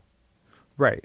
And I mean, like one of the things that I look at, is the impact of a star on the other players. Like, how can you quantify, like, other than box plus minus, EPM, like, how can you really quantify the psychological impact of playing with a star player Yeah, I in know, the I know, crunch? I You know. know what I mean? Everybody Or has top even plays. Yeah, or even the gravity of a star. Like how quantifiable is the fact that you have to guard Steph Curry 35 feet from the basket yeah. and you don't have to guard Scotty Barnes 20 It's feet from like the basket? Like how do we quantify that 15-foot it's differential? like trying to get a number for when a kid gets beat up, and then the the way he sticks his chest out when he brings his older brother to solve his problem. That's that. That's that. It's like we have Kawhi, and we're coming with our chest sticked out. That game 7 against Philly, yeah, we Hmm. all believed we could win that game. We all believed we believed we had the best player in the arena, and the Sixers players knew we had the best player in the arena. Regardless of what they would say to the Facts. media, they knew we had the best player. Yeah, and I think that that's a really underrated part of this is like having the best player on the team, like on on the opposing team. I guess like it's such a psychological edge that you have over your opponent on any night. You know what I mean? Like you could easily say that when the Raptors were like down and you're like on the, you know what I mean? Like you could have folded. You Mm-hmm. could have folded in that series. You could have like easily you go to overtime. You could lose. Like you could lose your composure. You could But it's get way too also excited. Even like going into that Milwaukee series, like you go down 0-2. Like I think that's I sort of know, like an I know. underrated thing. It's like how if that's DeMar, it doesn't even matter if DeMar like the psychology element Yes. of it. Or we have Kawhi. We can come back from 0-2, right? How do you quantify that into it, right? How do you quantify that sort of toughness that you're talking about? How do you quantify the intangible leadership of a Kyle Lowry, the tough talk he's willing to have, or how he Yeah. is as a teammate? These things are, And still then you look ways at and away. then compare that and then compare that with again, I don't mean to be mean, but compare that to the last game, the fourth Hmm. quarter against the Bucks, and your best player is like frustrated, complaining, getting blown by Brook Lopez, and that's what you see. Compare that to Kawhi Leonard and just him being stoic and right? Yeah, Nothing rattling him and like him challenging the coach. It's like, dude, it's night and day. It's night and day. It's like, and when people say, "Oh, Pascal's not him," dude, the players on our team know Pascal's not him. They know. they do. They know. They So 100% do. it's like it's just the way they behave in the fourth quarter. It's I don't know. But also another one of the intangibles you mentioned was marketability, and that's where I think Demar has the advantage over Pascal. Demar's just more marketable. He's just more. To me, he was just more likable. He was more charismatic. Like when he was in on the team, would you Hmm. argue basketball is bigger today than when Demar was here in the city?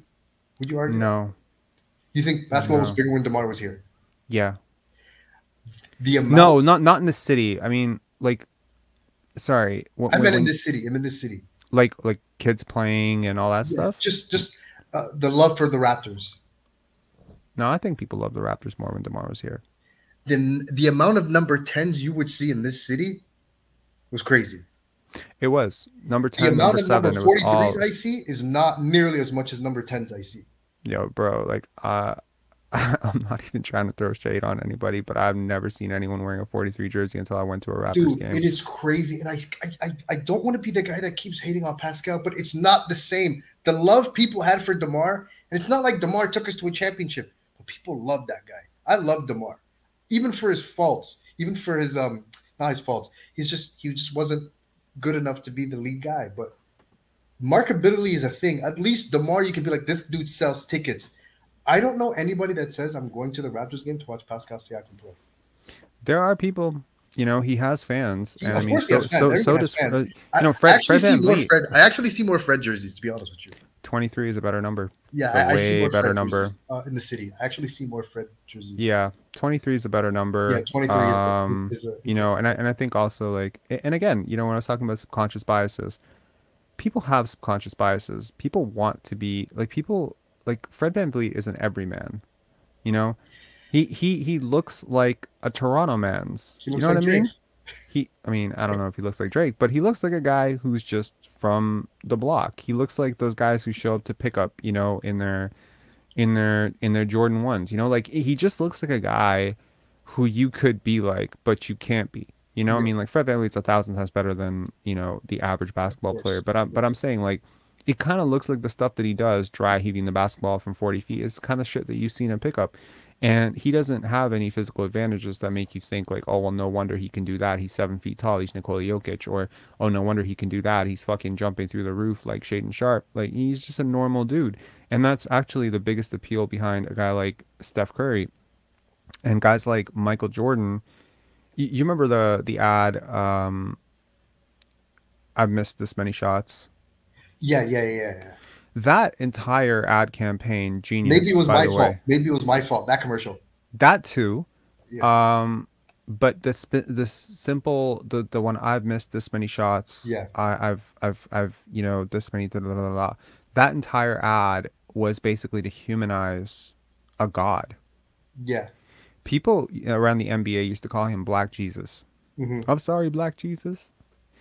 And it was apt. He would walk on water, man. You couldn't touch him, Hmm. and he could do no wrong. And the NBA, even all the rumors about the gambling, just made him more human.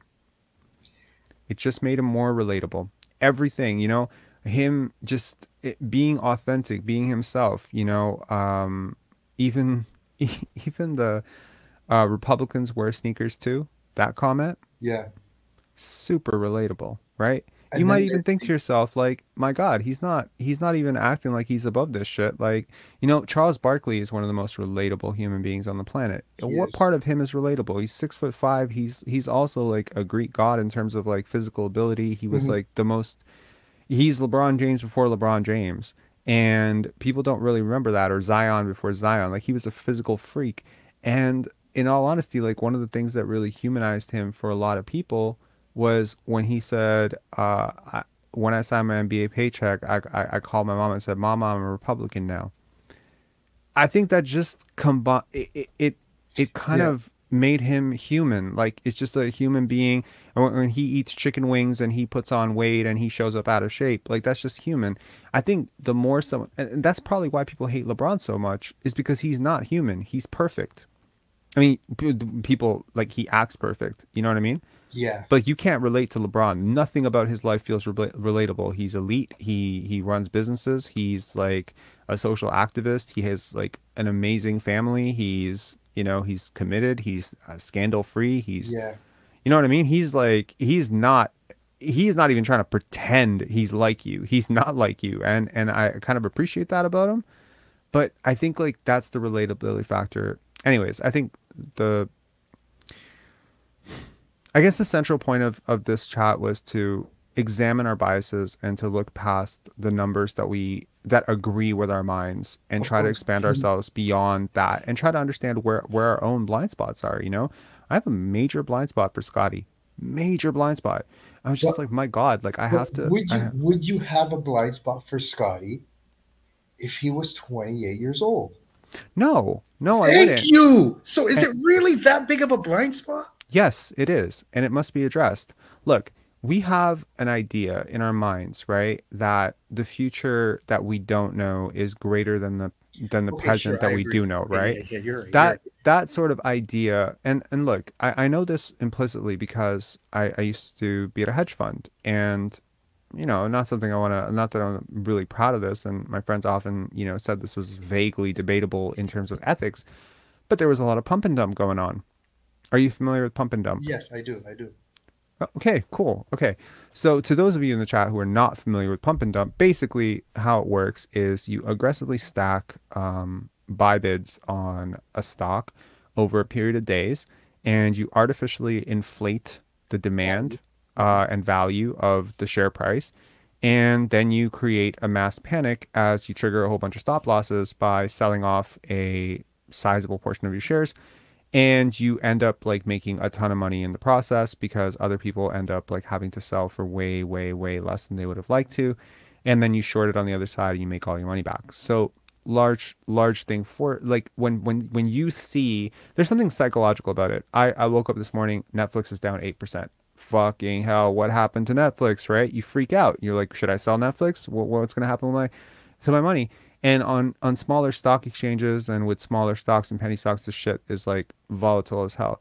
So there's a human component to this, whereas like a human being is going to have a certain response emotionally to half their money getting wiped out in a day. And if you don't have the stomach for that, you shouldn't be in the stock game. Uh, But it's the same thing with basketball, man. Like people have bad seasons. People like look at the Philadelphia 76ers. Markel Fultz, right? Great example of a kid that just needed a little bit more time. And I think, you know, maybe you can argue he's never going to be living up to the first overall pick hype or whatever, but he's been really good, man. The Orlando Magic bought low. Jeff Weltman is a genius, you know, and the Raptors should know that. Like he bought low on Markel Fultz and they're thriving for it. Franz Wagner, great example of, you know, a very undervalued prospect in the draft, right? Relative to skill set, he was very undervalued.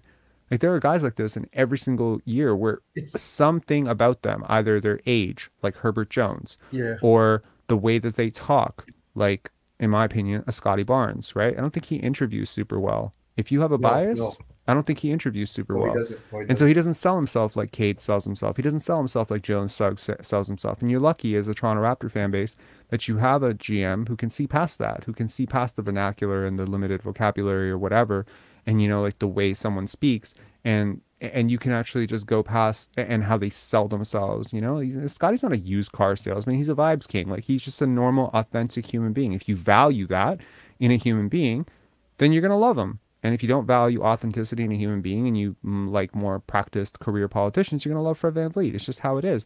But I understand. I'm trying to understand the fan base that is telling me, yo, Rob, you're seeing things in Scotty that aren't there. Yes, I am. Because I have a bias towards players who are unselfish. Huge bias towards players who are unselfish. I agree.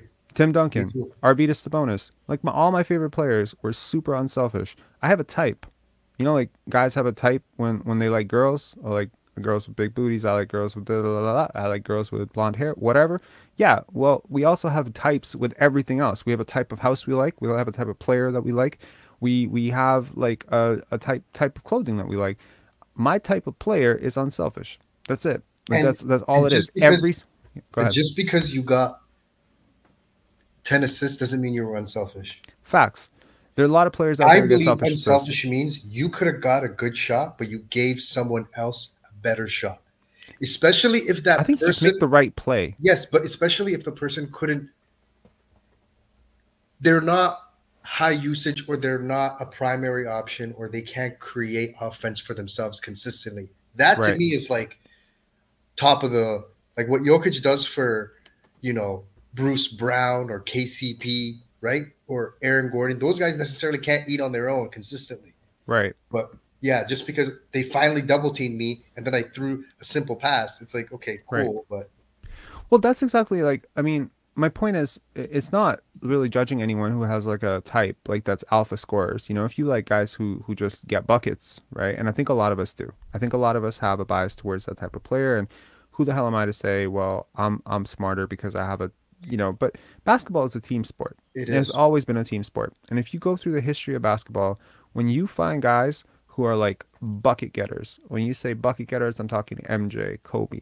How did they win? How did they win? They won in a team structure. They won with the triangle, right? It's a complete system that is predicated on And the motion years and they've won, selflessness and movement, huh? the years they've won weren't their best statistical years in terms of numbers. Those weren't even their best years in terms of shiny stats. Hmm. But Yeah, no, for sure. And I right, think like, you're not yeah, averaging a career high points per game and win a championship. That usually doesn't happen. it usually doesn't, but that's the thing. Like you get Larry Brown, right? What did he do around Allen Iverson? Allen Iverson was a bucket getter, right? So what does he do? He puts a whole bunch of selfless, team first guys who do nothing but defend and pass the ball and play make and give the ball to Allen Iverson and say, okay, well, you want to run the fucking offense? You be the whole offense. That's what you're gonna do anyway. You're the superstar. We sell jerseys because of you. Kids come to the games because of you. Okay, this is a problem, but we're gonna work around it. This is our solution. We're gonna But it coach it worked. this I way. We're think gonna that worked. I think that worked for sure. They as made it to the oddly finals. as oddly as that team was constructed, because I don't think Aaron McKee ever believed he was a 20-point per game scorer. I don't think Eric Snow believed he was a 20-point per game scorer. Bingo. I don't think Everyone was over themselves. Jumaine Theo Jones Ratliff was was over like, himself. I'm not dropping 20. Dikembe Mutombo was like, I'm not dropping 20. They traded Theo Ratliff for Dikembe Mutombo. Oh, okay, but you know what I mean. Like Matt those Geiger. guys Yeah, knew they that were whole not going to drop 20. They struggle. That's an uphill battle for them. facts. And look, like none of this is. And you got to look at the OG Raptors right looks now. at OG looks at Siakam and says, I can do what you're doing. He believes that. Aaron McKee didn't believe that. Yeah, there has, but the gap between Aaron McKee and Allen Iverson is large Exactly. enough that Aaron McKee Yes. would be insane to think he could do that. The Yes. gap There between you go. OG, like, look, to me, here's the thing.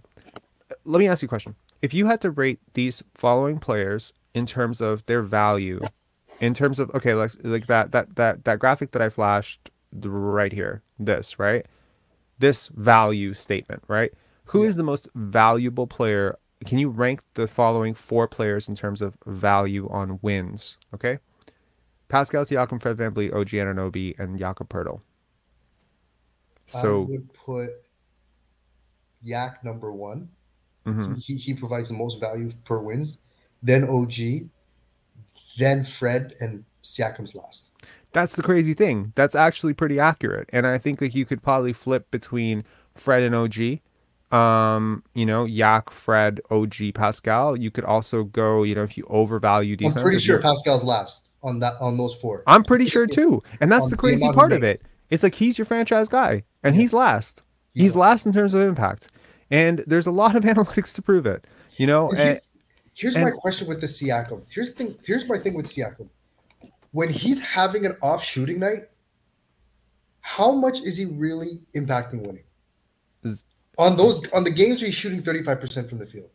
he's still a decent playmaker for his size. He still runs in transition. He's still capable defender, even though he doesn't defend as much as he should, and he doesn't always pick the highest. And he never guards the highest, you know, usage guys or the toughest matchups. His matchup difficulty is way easier than Scotty's and OG's.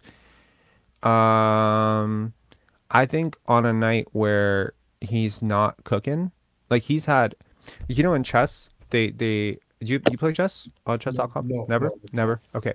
So on chess.com, you get a review. So they review your game and then they tell you like what type of player did you play like, basically like what level of player. Okay. Sometimes, you know, you'd be like 1,000, you'd be like a 1,200 player and they'll tell you you play like a 600 player today. And maybe you're really cooking and one day and they tell you, oh, you play like a 1380 player today. So it kind of gives you a game breakdown. So I Yeah, yeah. think that chess has come a further way than basketball because chess is an older game than basketball in terms of just the evolution of how we understand the theory and how much algorithms have advanced in chess. So to put this into perspective, I think if uh, let's say a Michael Jordan game is, let's use chess terms, a 2,900 game, right? And you playing basketball, you or me playing basketball is like a 600 game, and then somewhere in the middle is Pascal Siakam, right?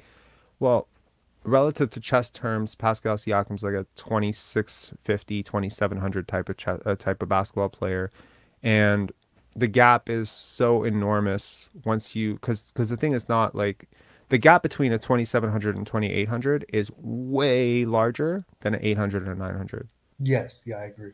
So it scales on a curve like that. And so if but the problem with basketball is it works linearly. Everything in basketball works linearly. It doesn't work on that curve. So a 30 point per game scorer is one like 5 points per game scorer, that a better score than 25 Mhm. points per game. But it shouldn't be like that because scoring 30 points, Getting like from the 25 to 30 is harder than getting from 5 to 10. bingo. So that's the whole thing. It has to work exactly. Thank you. Um, so that's how it has to that's how it has to be viewed. And so when people say, well, you know, the difference between Pascal Siakam and Jason Tatum is like 5 points or whatever, Yeah. those 5 points and those 10% is like it's hard to say that it's just, oh, he's 10-15% better. He's like 3 times better or something crazy like that. And when you start talking about the best players in the league, or he's 2 times better, and we talk about the best players in the league, they are actually like 2 times better than someone who's putting up similar stats, but Yes, I just a agree. little bit worse, you know? I watched Tatum against, it was like, those ABC primetime games on Saturday. Yeah. I watched him. He couldn't make a shot to save his life against the Sixers, but at the very end, he made the game-winning shot. You can't, like, Well, it's that's it's just interesting. crazy, like how these guys, they just come up big and nothing is going their way.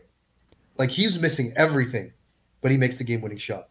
And my question is, if they're close, when was the last time Pascal came up big in a fourth quarter or willed his team to a victory or just dragged us to the finish line? Like these guys do all the time. I've Hmm. seen, like you've seen these top guys drag their teams kicking and screaming to the finish line for a game, right? Yeah, no, for sure. And I mean, like, look, John Morant, you know, final 4 seconds in the game. How do you measure the offensive opportunity he's going to generate? Yes. See, I think like that's the thing. Like, you know, I want to stop thinking about makes and misses. I want to start thinking about offensive opportunities and quality of shots, right? And A quality of a shot is really the basis of most of my low light films. You know, criticizing the offense is that this offense will sometimes generate great opportunities for a roller to the rim. That's a two, that should be like 1.8 points, 1.7 points. A dunk for Christian Koloko should be automatic, right? So when you miss that, what are you doing? You're costing yourself, you know, something. And then when you replace that with not an open corner three, yeah, but something stupid like a fadeaway over two people, you actually like if you start doing the like a rank score, like I would love to do this one day where I take um you know, like there are like certain games where like you do a certain action and you get like a flash that says -200 respect, you know, yeah, yeah, yeah, or like yeah, yeah, yeah. plus 200 respect, Like something like that. GTA, like GTA. Yeah, like GTA.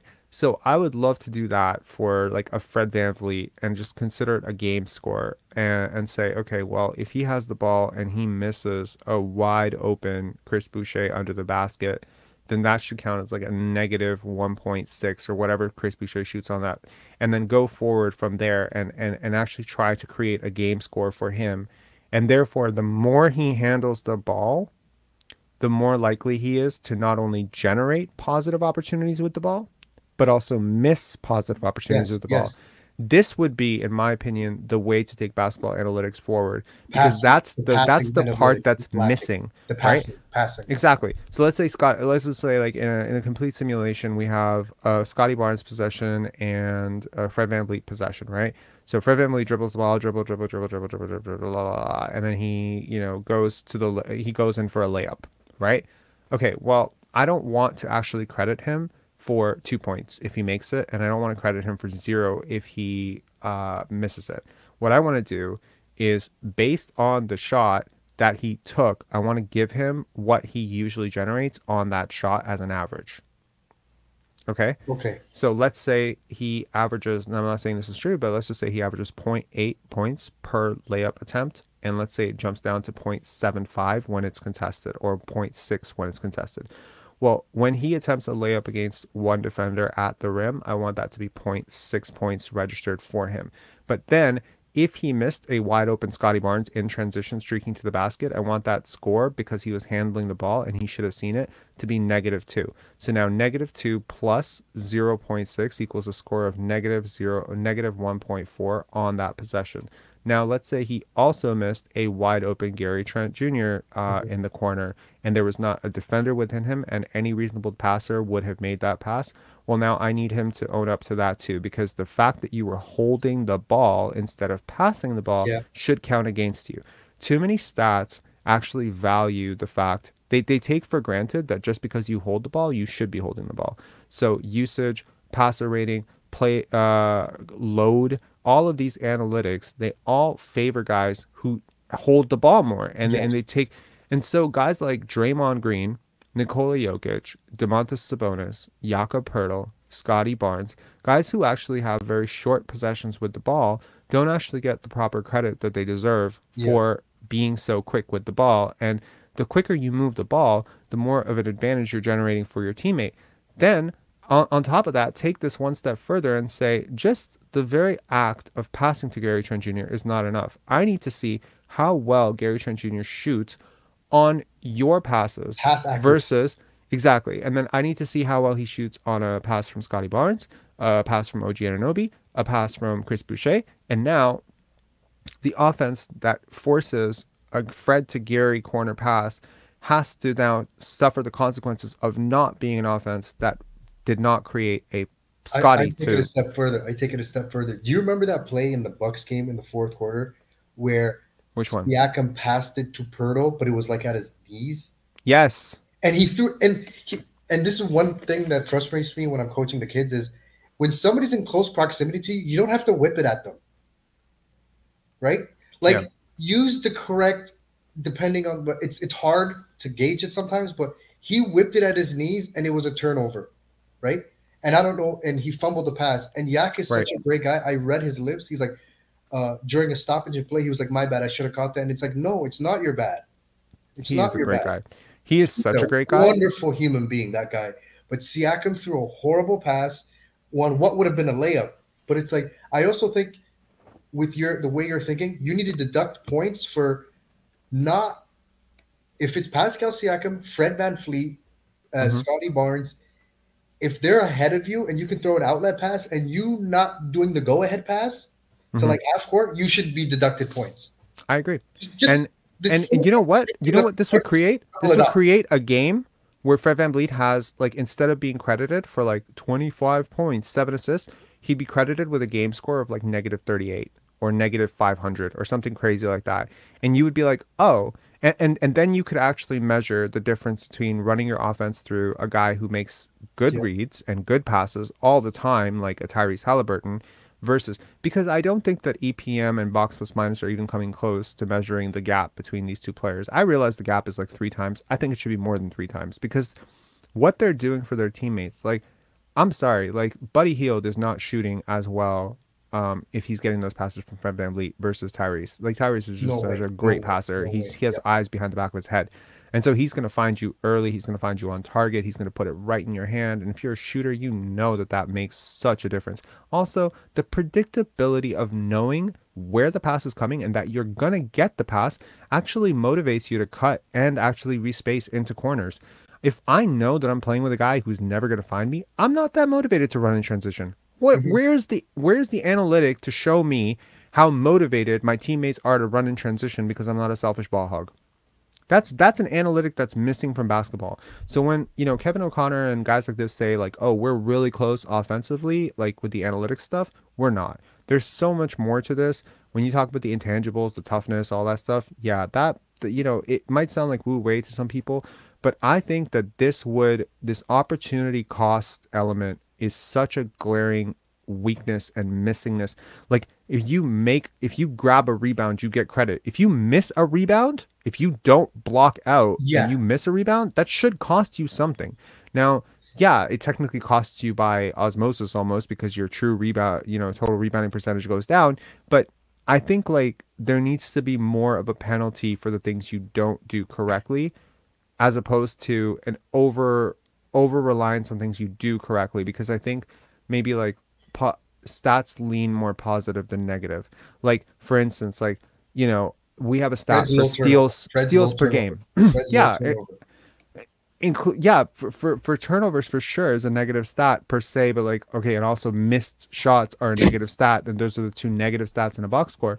But like for instance, like there's no stat for what happens when you go for a gamble on a passing lane and you just don't, like you don't get it and then your defense has to recover, or there's no stat for Pascal Siakam falling out of bounds and forcing his teammates, or like Chris Boucher or Gary Trent Jr. or any one of these guys who do these circus layups at the rim and, don't make the basket, or even if they do make the basket, this is the only team which actually gives up transition on a made basket all the time.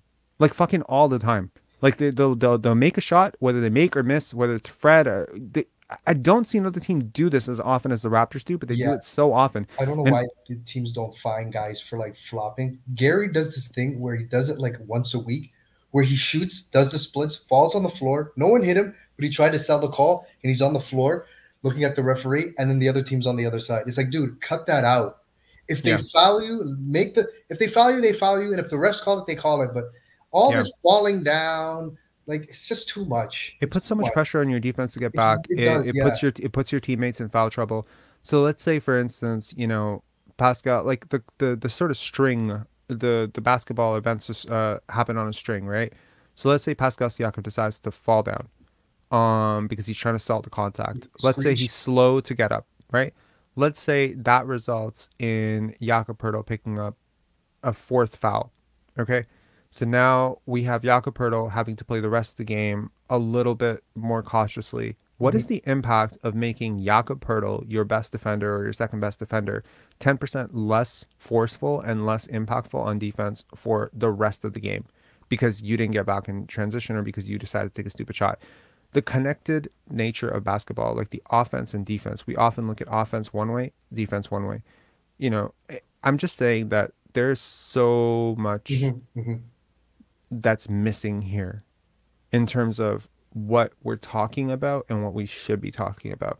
I'm not even talking Pascal top 5, top 10, top 20. Let's fucking retire that debate. Like, let's not never talk I about that agree. again. And I was I'm defending this talking dude. like, is he a top 3 player in terms of impact on his own team? Amen, Like, brother. like when you start looking at the right stuff, Amen. you're not talking super max, all this stuff. You're No, talking like, is he worth $25 million next year based on what he provides? And it's like obvious answer is no shit, buddy. He scores 24 points, but by the when way, you're that points per scoring game keeps going down, huh? Watch it dip to 23. It just keeps going down. dude, I talked to a very smart analytics person yesterday, and he said every single person that you're hyped about right now scoring 32, 33 points per game, the number of players over 30 points per game, Jason Tatum's over 30, Joel Embiid I think is over 30. There's so many guys who are Luca, scoring over 30 points per game, right? This was not the SGA, case. Yeah, all these Donovan guys, they're Mitchell. saying that we need to adjust scoring down by about 4 points per game for inflation. Okay. So if you adjust his 24 points per game down for scoring inflation, that's 20 points per game. He's a 20 point per game scorer, bro. Yeah. This is like Sharif Abdurrahim territory in terms of, first option scoring. He's just a little bit more efficient. I think it's just is insane that we just keep talking about this guy like he's so great. He's not. and He's and just not, and he's not from doing all the other shit to make up for the fact that he's not great at his job. And it's like that's the thing. Like, you know, the other day I was listening to a YouTuber, not going to name, you know, he was saying Scotty's not a point guard. Okay, so if Scotty is not a point guard, like one I think is a misnomer, because I don't think that we are even in an age where we should be talking about positions anymore.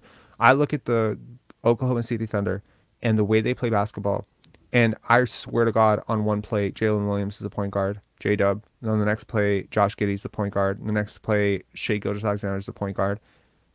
I mean, trust me, at some point, Chet Holmgren is going to be the point guard. Lou Dort is bringing the ball up the court. Lou Dort bringing the ball. Like, this is the I future know. of basketball, Okay. man. Okay. And OKC Yeah. is so on the cusp of it. But There's like, there are not going to be a others. John Stockton ever again. It's over. I don't want to say ever again, because we have Fred VanVleet, you know, and that's literally his life goal. Well, I But mean, in terms of having that style of basketball lead you to back-to-back final. it's not. And I mean, No. like, the you know, you look at the Golden State Warriors, and they get a lot of credit for this. And people always talk about the shooting, and they talk about Draymond. They talk about Steph's shooting, Steph's gravity, Draymond. Look at how unpredictable that fucking offense is. It can be initiated from just about anywhere. It can hurt you from just about anywhere. They have guys who finish at the rim really well. They have guys who protect the paint. Their defense is elite. Steph's a way better defender than people give him credit for, especially now. And I mean, like, you have Draymond Green, who unlocks all this gravity of all these shooters around him. The whole thing is like, you're playing, like, I mean, 25 feet, right? Let's say, let's assume that a court is 30 feet wide. How wide is an NBA court? It's not 30 feet for 30. Well, it's like 45 feet wide, right? Like 45, 50 feet. I don't know. I'm not exactly sure, but Wait, if the distance from the basket, I mean, this is pretty simple to figure out. If the distance from the basket from a corner three is about 23.5 feet, then the basket 23.5 is, let's say it's 48 feet, right? Let's it's say it's 40. 94 feet by 50 feet. Okay, that makes sense. So 50 feet. So it's 40. So the 3-point line is 46-ish. Okay, 46.5 on both sides, and then you add the padding. They need to widen the courts. Anyways, 50 feet. Okay, so let's say the Golden State Warriors have 50 feet of width. They can score from anywhere there. And let's say you said 94 feet, right? So that means the half court is, wow. Okay, you said 96 feet? 94. 94. Okay, so I say the Golden State Warriors, based on Steph's gravity, have that entire like space from half court all the way to the baseline, and that's pretty much what they're playing with, and that's how wide they can spread you apart, and that's how their spacing works, and that's an advantage. I think we need a metric to measure the gravity of a player.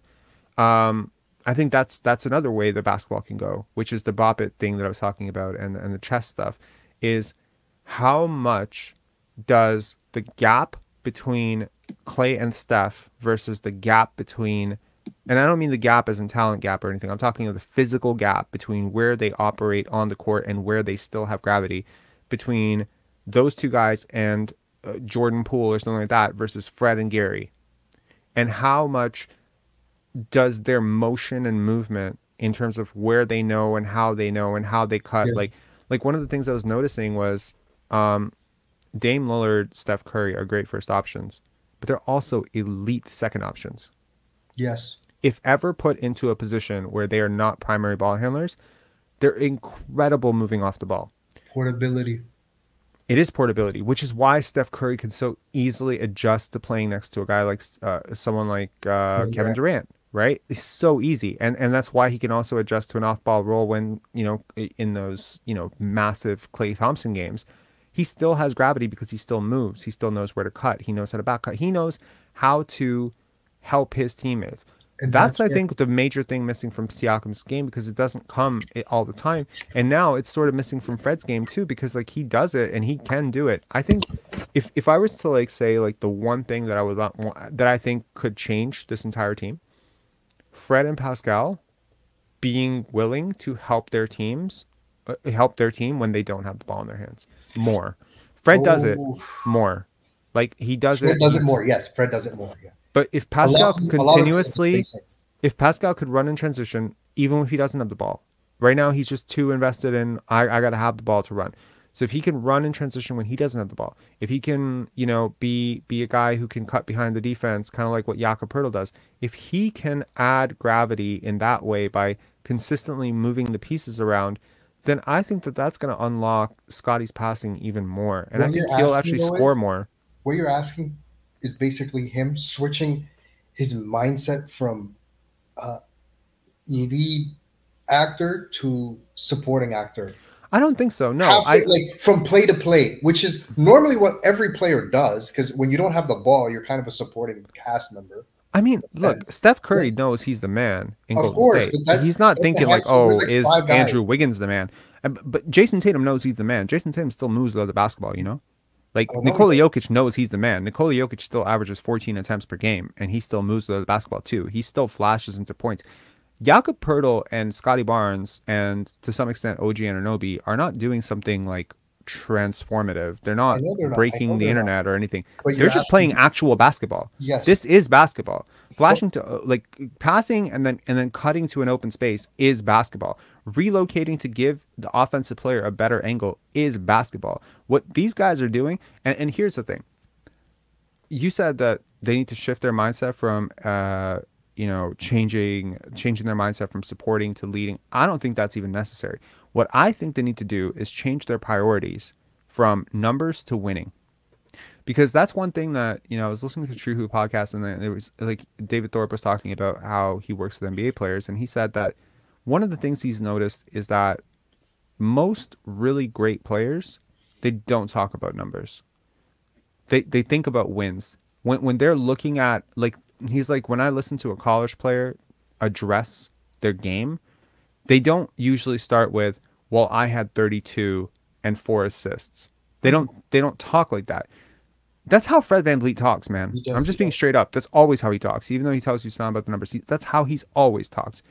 But what good players, and what, like, not good players, but winners, what they often do is team rebounds. We rebounded the ball well tonight. We pressured the ball well. We moved it. Scotty doesn't say, I passed the ball from side to side. He says, we move the ball from side to side. The we concept can never be lost in basketball, ever. It has to always be firmly at the forefront of everything you're doing, because the defense will always give you one time every 2 weeks. They're going to give you a game where OG needs 22 shots, and you can't make up in your mind before you go into the game that he's getting 10 shots that game, because that's 12 opportunities you cost yourself. That first half against the Wolves, you can bet every money in your account that Fred premeditated that first half. He did. He did. And it was so frustrating. It was so blatant. That first half was premeditated. Absolutely. And what I don't respect about it is it's against a Wolf team that at their best, fully healthy, are mediocre, and they were missing their 2 best players. And it's like, I can't respect it. And that's where I say, like, we need to start shifting our attention away from makes and misses and just over prioritizing and starting to say, like, well, Fred VanVleet's the greatest player in the world because he scored 32 points, and he's the worst player in the world because he scored 5 points. I think that misses the point, and it misses the forest from the trees. I didn't shit on him when he had his 0 for 11 game or whatever. I didn't, because he took good shots. But I did shit on him when he had 32 points because he took all bad shots. So, like, people don't get that. But my thought process is always going to be process based, right? Like, I'm always going to be more invested in how you got the answer than whether or not you got it right or wrong, because that's actually going to help me understand more about where you are mentally and spiritually with the game of basketball. So, like, for Scotty, it's like, it's not so much for me that he is shooting 30% from 3. It's more so that he's taking the threes that he's supposed to take, and he's learning which threes he's supposed to take, which ones he's not supposed to take. This is a very essential part of it. For Siakam, he had a game, I think 2 games ago or last game, where he was 1 for 6 from 3. I loved it. Loved it. Exactly. Loved the shots. I'm not going to sit here and be like, oh, Siakam went 1 for 6 from 3. That's disingenuous and completely stupid. No, he took the right shots. He will eventually make them. You have to trust that. Exactly. So that's where shot quality as a metric comes in, as that needs to be the goal of any offense. The goal of an offense is not actually to make shots. The goal of an offense is to Generate generate quality 3 to 4 quality options on any given possession within the first 20 seconds of the shot clock.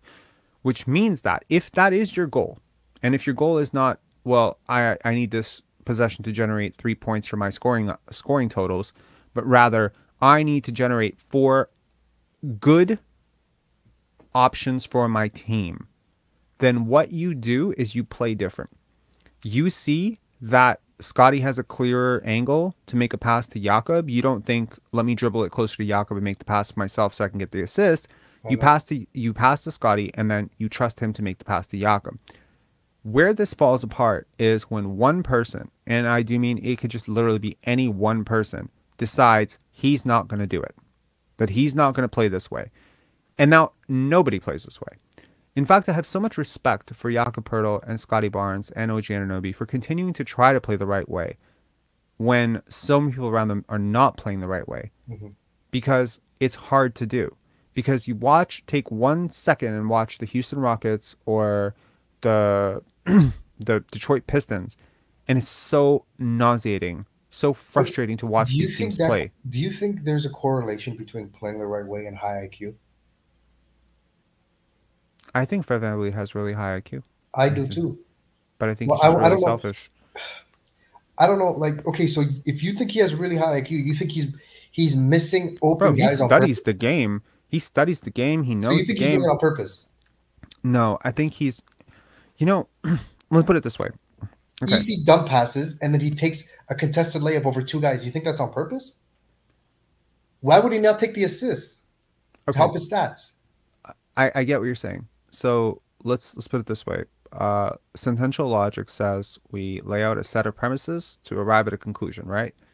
Premise number 1, let's say like I go to the basketball court. Let's say like I'm gonna go and, oh my God, let's say I'm going for G League tryout again. I've been rejected twice, but let's say I'm gonna go again. Okay.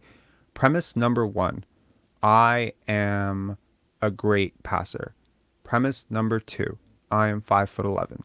Premise number 3, I'm a great shooter. Premise number 4, my defender can't guard me. If any of those premises are incorrect, my conclusion will almost always falter. So if I'm not a great shooter, but I think I'm a great shooter, then I'm going to take shots that are not going to go in as much as I would think that they should. And I'm going to keep doing it until I either come to a realization that I'm not a great shooter or work so hard that my delusion turns into reality, right? Same thing with Fred VanVleet. He actually has said this, and this is not me making this up. He has said that he doesn't realize how short he is, that sometimes he walks around and he thinks he's really tall until he stands next to someone like Pascal. And then he realizes, oh my God, like, these guys are so much taller than me. But he's like, and Masai Ujiri's joked about it. He's like, he's 6'9" in his mind, right? That's the problem. Every single shot he's ever taken would be perfectly, almost every single shot he was ever taken would be perfectly justifiable if he was actually 6'6", 6'7", 6'8". As an undersized guard, he has not actually accepted his undersizedness because I think psychologically it would just be very difficult for him to swallow that pill. And so his refusal to swallow his pill that he's not a generational passer, that he's not, going to be a first option in the NBA, and his success rate so far at conning people into believing that he is capable of that because he made an all-star team, he had hot shooting months or whatever. Finals MVP vote, won the starting job, beat out DeLon Wright, who was probably a better player at the time for the backup spot. Like, there's so many things he's done that this process of betting on yourself, I mean, he wasn't better than DeLon Wright when he showed up, but he thought he was better than Kyle Lowry when he showed up. That aggressive overestimation of your skills is what betting on yourself is all about. Bet on yourself enough, you crap out. Always. It just happens that way. So his equation is fine. Like, his basketball intelligence is fine. The only part of his equation that's flawed is him. He does not know who he is. If Scotty Barnes walks out tomorrow and he says, I am Steph Curry. As a shooter, I'm Steph Curry. You know what crazy ass shots he's going to take if he starts thinking that? Like, how fucked up, like, you'd be pulling up from the logo and you'd be looking around like, did Scotty Barnes just pull up from the fucking logo? What is he doing? Is it a bad shot? Not if you actually think you're Steph Curry, then it's a great shot. The IQ component is not flawed. The self-awareness component is flawed. Okay, and with when in your thoughts on Pascal, it's the IQ part. Yes. With Pascal, it's the IQ, for sure. There's so many times where he does I don't not think he's doing know. it. I don't think he's doing it blatantly. He's not doing it on I purpose. don't That's think the he's. thing. I don't think he's that cunning. He's not like Fred. In terms Yeah, of the master manipulator, I don't think that's Pascal. I don't think so either. I think he's just, I think they're both very unaware of themselves. I think to some extent, I think Pascal, from what I've heard from him, is at least trying to dig into self-awareness. These two friends, like their friendship is so common in the world. Like almost everyone knows two people like this that are best friends. So many best friends follow this exact personality type model of, leader, follower, manipulator, manipulated, whatever, right? And you almost feel like if you lose Fred and Pascal is just without him, it just gets better, probably falls right back into line as a guy. And that's what he is right now. He's a guy. He's a guy who's been elevated to the position of the guy. And I think he would be so much better as a guy. And maybe he would be better being paid as a guy. And even though, you have a franchise that needs to market a superstar, well, maybe you just market yourself as a team that doesn't have one now, and maybe they can just lean into that. And I'm sure that if they make it to the play-in or the playoffs, I'm sure Pascal is not so egotistical that he would just jack up 28 shots or whatever. I hope that he's learned from the bubble that if he doesn't have it, don't do that. But yeah, I think we're Do at you a think? point now where I've seen him defer to Scotty, Yeah. defer to OG in the fourth quarter when he doesn't have it going. Do you remember when? Do you remember when Casey would bench DeMar? In like there were like two fourth quarters. I think one was against the Indiana Pacers in the first round, and there Mhm. was one against the Cavs in the second round in like 2018 or whatever. Do you think? Do you think it's justified, or you've ever thought Pascal should have been benched in a fourth quarter? Tons of times. And Casey never did it in the regular season, but it's almost like I found it kind of ironic Hmm. that Casey, when his job was on the line Yeah, and he was feeling the heat, would be like, okay, I got to bench DeMar. And it's crazy. It's like that's actually what you think of him on the court in these moments, and I he remember that. doesn't help you to win. Now you're going to do it if your job's on the line. But you know what I mean? It's crazy. Like now you're telling us how you really feel, Casey, right? But I get that, and at the same time, I also empathize with Dwayne Casey. I don't like Dwayne Casey. I'm not a fan of Dwayne Casey at all. No one has ever confused me for being a Dwayne Casey fan. But one thing I will agree is that you can't coach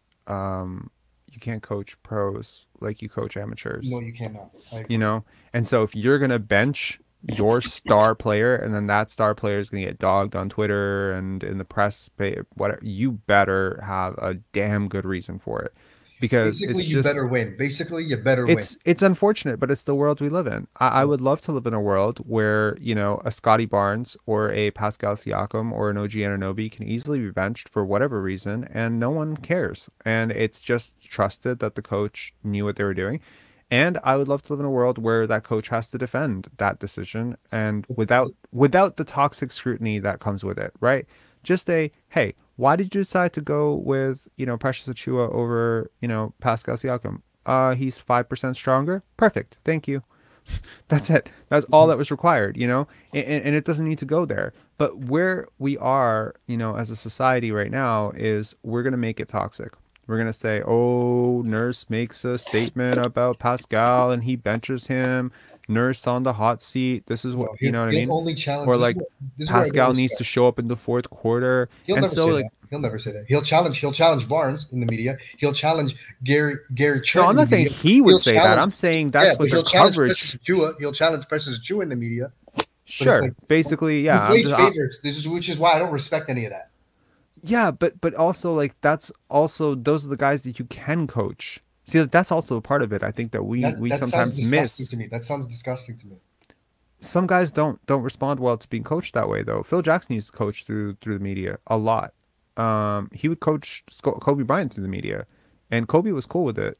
The best thing that a player can do, like, honestly, one of the things that really got me very inspired about Scotty is that he's insanely coachable. He wants to know what he did wrong. He wants to know how to get it better all the time. He's always looking to be coached.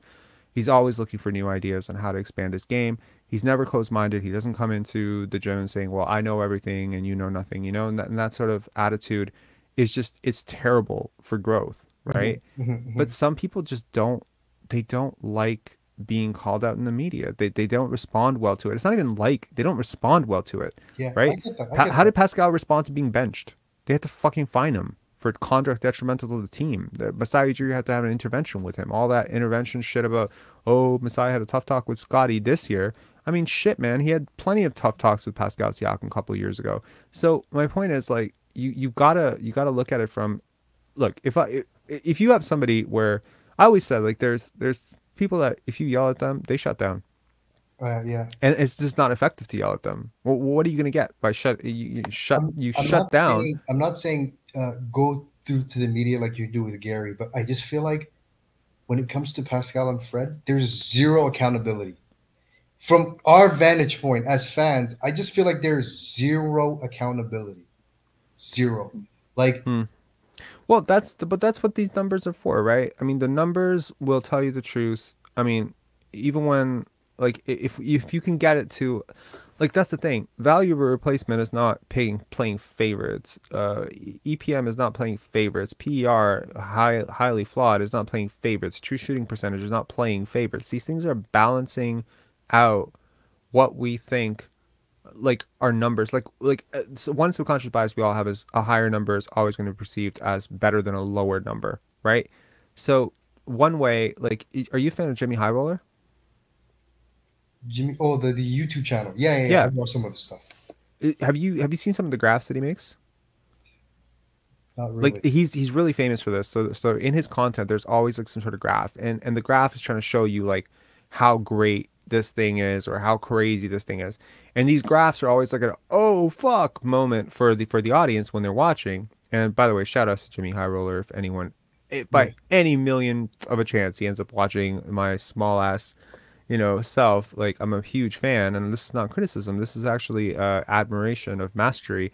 So he'll, like, so let's just say we're talking like box plus minus on the season, and he'll like create this plotted graph, and everything will be like clustered together, and then he'll scroll way up, and it'll be like, and here's Anthony Davis, but wait, and then here's Nikola Jokic, and really, like, that's just showing the Yeah. perceptive gap between them, but it's stretched because he knows that psychologically, when you see you have to rise that far up to get to Nikola Jokic on that graph, you're going to think that Nikola Jokic is 100 times better, and he's not. But that's just the way the graph was written out. So obviously, if Fred VanVleet looks down at the box score and all he sees is points, rebounds, assists, he's going to think he had a great game every fucking day.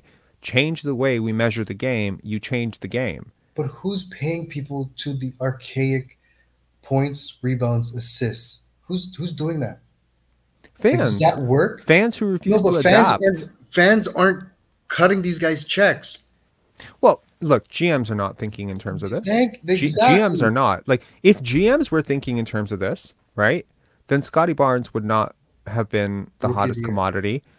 He wouldn't have been Rookie of the Year. Jalen Green or Kate Cunningham would have won Rookie of the Year over So him my because they point scored is, more points. why does Fred, if he has this mindset, why does he have that He's mindset? old school, man. He's super old school. Like Fred VanVleet. Like, have you ever You think when you go to a Orlando Raptors is game? loving this? Pardon? You think the Orlando GM is loving this? Maybe. It's changing his mind. He's like, "Oh, more money. Throw 5 million extra on what we're gonna offer." I just like, Yo, you know what I mean? I honestly prefer Markel Fultz. So I don't know what the fuck I they're prefer doing. Suggs. Yeah, Suggs is turning into a injury-prone Alex Caruso clone, which is a very interesting player And do type you know to put why I next think to a. I prefer like these guys when you talk about like microwave scorers, like let's say Jordan Poole. Mhm. I value someone like Alex Caruso over Jordan Poole because I know Alex Caruso is going to give it to me on defense every. He's going to bring the defense every night. He's going to bring the hustle every night. Mhm. I don't know if Jordan Poole is going to shoot well every night. I don't know that. I think they're both incomplete. I Um, know, I know that they're both incomplete. but one guy started for the Lakers on the final game of the championship against the Heat. That's how valuable he is. But see, this is ironically, and I'm not going to call you out on this, but that's exactly what I'm talking about. That statement right there shows you the biases that we have. Alex Dude, he Caruso is played like great. 40 minutes that game. It was like, Dude, he was like their how old is sixth Alex best player. Caruso? I know, I get it. No, I get it. Right? I obviously So wouldn't pay him more than Jordan Poole. I wouldn't pay him more than Jordan talking Poole. Alex Caruso over Jordan Poole, which I'm not disagreeing with you. I actually like Alex Caruso a lot more than most, probably most of his family members like him. Okay, I love Jordan him. Poole on a, I don't know, like how much is he helping? Like Jordan Poole's shooting pretty bad this year. It's not good. Sure. Good. And you might look at someone like a Jordan Poole or any role player in the NBA and say, you know, they are very, very highly sensitive to the team around them and the offense around them. And if the team is going to suck, they're going to suck. Yes, They're and I not agree. people who they're not needle movers. You know, we talk about No, they're like not. guys And like yeah, Bradley Beal, right? Bradley Beal is not a needle mover. no, he He can isn't. carry an offense for you. He has a reputation as a great shooter. Do you He's think? not a great shooter. And so someone like that, paying him 46, 47 million, this is what I'm talking about from a team building perspective. If your 47 million gets you 10 wins and somebody else's 47 million gets them 20 wins, this is all building up to that whole, you know, Pascal Siakam max that people like love to Yeah. talk about, right? Him at 42 million giving you 6 wins or 7 wins on a year is so Oh, disastrous because cripples. that means that in order for the rest of your roster to even be a 500 team, right? Like let's say for instance he makes 50 million. Just in a whack ass, you know, like world. Let's say he makes 50 million. Could be true. If he makes all NBA, yes, it could be true. Let's say he makes 50 million and he gives you 10 wins. Let's just say, for instance, fuck 10 wins. Let's say he gives you 8 wins. No, 10 wins. Let's give him 8. 8. I can't put him at 10. So give him 8. So he gives you 8 wins. Okay. Well, 8 minus 40, 41. So now you have 33 wins. 34 wins. 33 wins. 33 wins that you have to make up for with, and if league average salary is 150 million, you have $100 million now to make up 33 wins. All because you decided to get 8 wins from from the first 50 million. And to be honest, the crazy part about this is stars are supposed to be underpaid, not overpaid. Where you lose money on your roster, in my opinion, in terms of win shares, is usually at the bottom half of your roster, not at the top. Bottom half and middle top. So like, in my opinion, your star player, like LeBron in his prime, massively underpaid. Yeah, probably the Relative to the best. max contract or whatever. Nikola Jokic right now, relative to what he produces, massively underpaid. He is well below that number that I flashed. So I flashed a number here. No, that was not it. This. So if the average, like if we look at the baseline value of 3.67 per win, so $3.67 million per win, then that means in order to compensate for Pascal Siakam only giving you 8 wins, let's just say your target is 48 wins, which is reasonable, expectable. That means the rest of your roster, provided that you're gonna, it has to be basically 2.5. So if baseline value is 3.67, you need to get every other player at 2.5 million per win average to make up for one bad contract. Yeah. That's the crazy part that I'm trying to hammer home here. And is one bad contract can kill you. And he's not. The thing with him too is, even if you pay him like a lot of number 2s are paid like number 1s. Mm-hmm. He, depending on the number 1 you get, if you get him, doesn't necessarily mean he'll fit, right? He's not like a Lillard or Curry who can easily slide into that number 2 and just fit, Yeah.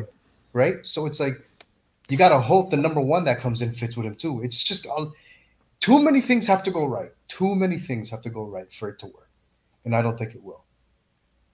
I think so too, but I think one way that it can work, temporarily at least, is massive value coming in from somewhere else, right?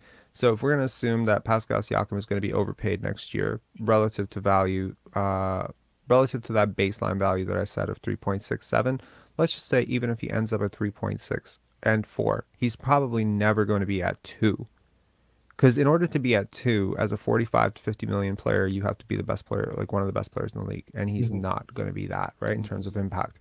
So at that point, you have to find value somewhere else. I look at guys like Malachi Flynn, Delano Banton, Jeff Doughton. If one of these guys, not Will Barton, too old, if one of these other 3 guys, if one of these guys could be signed up and you identify the right one, right? And you can sign him to like a 3-year, $6.5–7 million type of deal, right? That's the type of contract you need. Because that one player for that $6–7 million might generate you like 15 wins. And that could be the steal contract. And I'm saying 15 wins across the 3 years, not in 1 year. Someone like that. And then obviously your rookie next year, if you draft well, if you draft a guy, especially like you draft an upperclassman, you draft like a senior who's maybe a little bit more ready, like the Kings did with, not that Keegan Murray was a senior, but like he's an older player. Herb Jones, another example of Mhm. fantastic value that the Pelicans are drafting. I mean, Herb Jones, relative to his salary, he's making, I think he's making a million and change every year. He's giving you so much value. Mhm. He's giving you value that's on par with several players in this league who are making $25 million, $22 million. Gap between him and, someone like Gary Trent, you know what I mean? Gary Trent makes $18–19 million. You know what I mean? Yeah, So like, in so terms of like value. that value has to come back. And now you only compound the issue because if you sign Pascal to the big deal, and if you overpay the other guys too, well, now you have like the smallest window to become a 48-win team, which is basically Scotty on a rookie contract morphing into the type of player who can give you 15 to 16 wins. Yep. And that would be the only way to compensate from the lack of impact coming from those other guys. Because obviously, if you want to trade those assets at some point, like let's say you do sign Gary Trent to 25 million a year and it's too rich, but you do it because you didn't want to lose him for nothing. Well, now you have to trade him for somebody, and everyone else knows you overpaid, and they overpaid, and you're gonna have to get off assets. So it's kind of a interesting way of looking at it. But I would like fan bases to stop thinking in terms of points per game, and this guy's an all-star, this guy started in the finals, no offense, things like that, and move more towards impact metrics and trying to understand value from that perspective. Because I do think that there are underrated players in the NBA for a plethora of reasons. Either they have a reputation as being character guys or bad character guys, or maybe they're perceived to be unathletic. I think Luka Doncic is a market inefficiency, in terms of how we Yeah. measure the lack of proper understanding of athleticism, balance, coordination, strength. These things should matter. It's not all Shaden Sharp. Shaden Sharp's not a better athlete than Luka Doncic necessarily. It depends on how you quantify athleticism. If you only going to measure, you know what I mean? Like if you want to measure only bench press as the way that an athlete is measured, well, Kevin Durant at the draft combine is the worst athlete in NBA history. Couldn't bench press 185 once, right? But like you got to measure it different ways, and it's like our evaluations of this game can only be good as the tools that we're using to measure them and the theories and thought processes that are leading us to those false conclusions. And so I'm just asking us as a fan base before we jump into this guy's a hater, that guy's a hater, this guy's a Scotty Dick Yeah. Rider, this guy's Yeah. a Pascal Stan, this guy's a Fred VanVleet nut hugger. Before we jump into those, and can we evolve beyond that to just be like critical of things in a fair way? I think that would be a good place to end this, I think. And yeah, it'll be interesting for this summer what happens. Talking about all this in value, and man, this Yeah, summer, I think they put themselves in such a tough position they this did. summer to negotiate their assets. Because so like Siakam went down, OG I think he went down, Fred probably went up, Yak went up, Gary flatlined, I guess. But it's like I think it's going to be interesting. It's going to be interesting. I just think it's paramount we give Scotty on his rookie deal Hmm. a true opportunity to see what he's made of. Like we really need to see what he's made of. And I don't know if you caught the part where I was talking about this, like this development analytic that I was trying to work on, but yeah. yeah, I saw it. I'm really starting to feel that it is important to be a winning team, but also to get reps, and that there's somehow some sort of juggling that has to go on between those two things. Because I've seen too many Houston Rocket games this season. I've seen five, six, and that's five too many. Honestly, that team is abysmal. It's just I've mentioned it before. I love so many players on that team. Someone mentioned Dacian Nix in the comments. Love Dacian Nix. Love, Jabari Smith. Love I Alperen feel bad for Şengün. I feel bad for Jamari Smith because I was listening to, I don't know who was talking about them, but it's like Jabari Smith plays the right way, and it's like if he misses his first two shots, I was his saying that. teammates, yeah, his teammates. It's just Yeah. you watch it, and it's like I feel bad for this guy. But You in do, and terms of, and he's slowly starting to figure it out. Like, and honestly, if it was me, like, and again, like that's Cade and Jalen Green are such an example of the imperfect equation that we're talking about here, because they're bucket getters, but they're super inefficient playmakers. They're turnover prone. They're highly overrated on defense. I think Cade is obviously better, but like we see what we want to see. 6'6" is mentally ingrained in our brains as prototypical Jordan clone-esque. You know what I mean? mhm, Like there's something about it. 6'6" wing. They're both smooth talkers. They both have like a game that's really pretty to watch. Do you know mhm, what I mean? They feel like stars, but they don't have an impact like stars. no, Neither one of them holds a candle to fucking Josh Giddey right now. Neither one of them is holding a candle to Scotty Barnes. Neither one of them is holding a candle to Franz Wagner.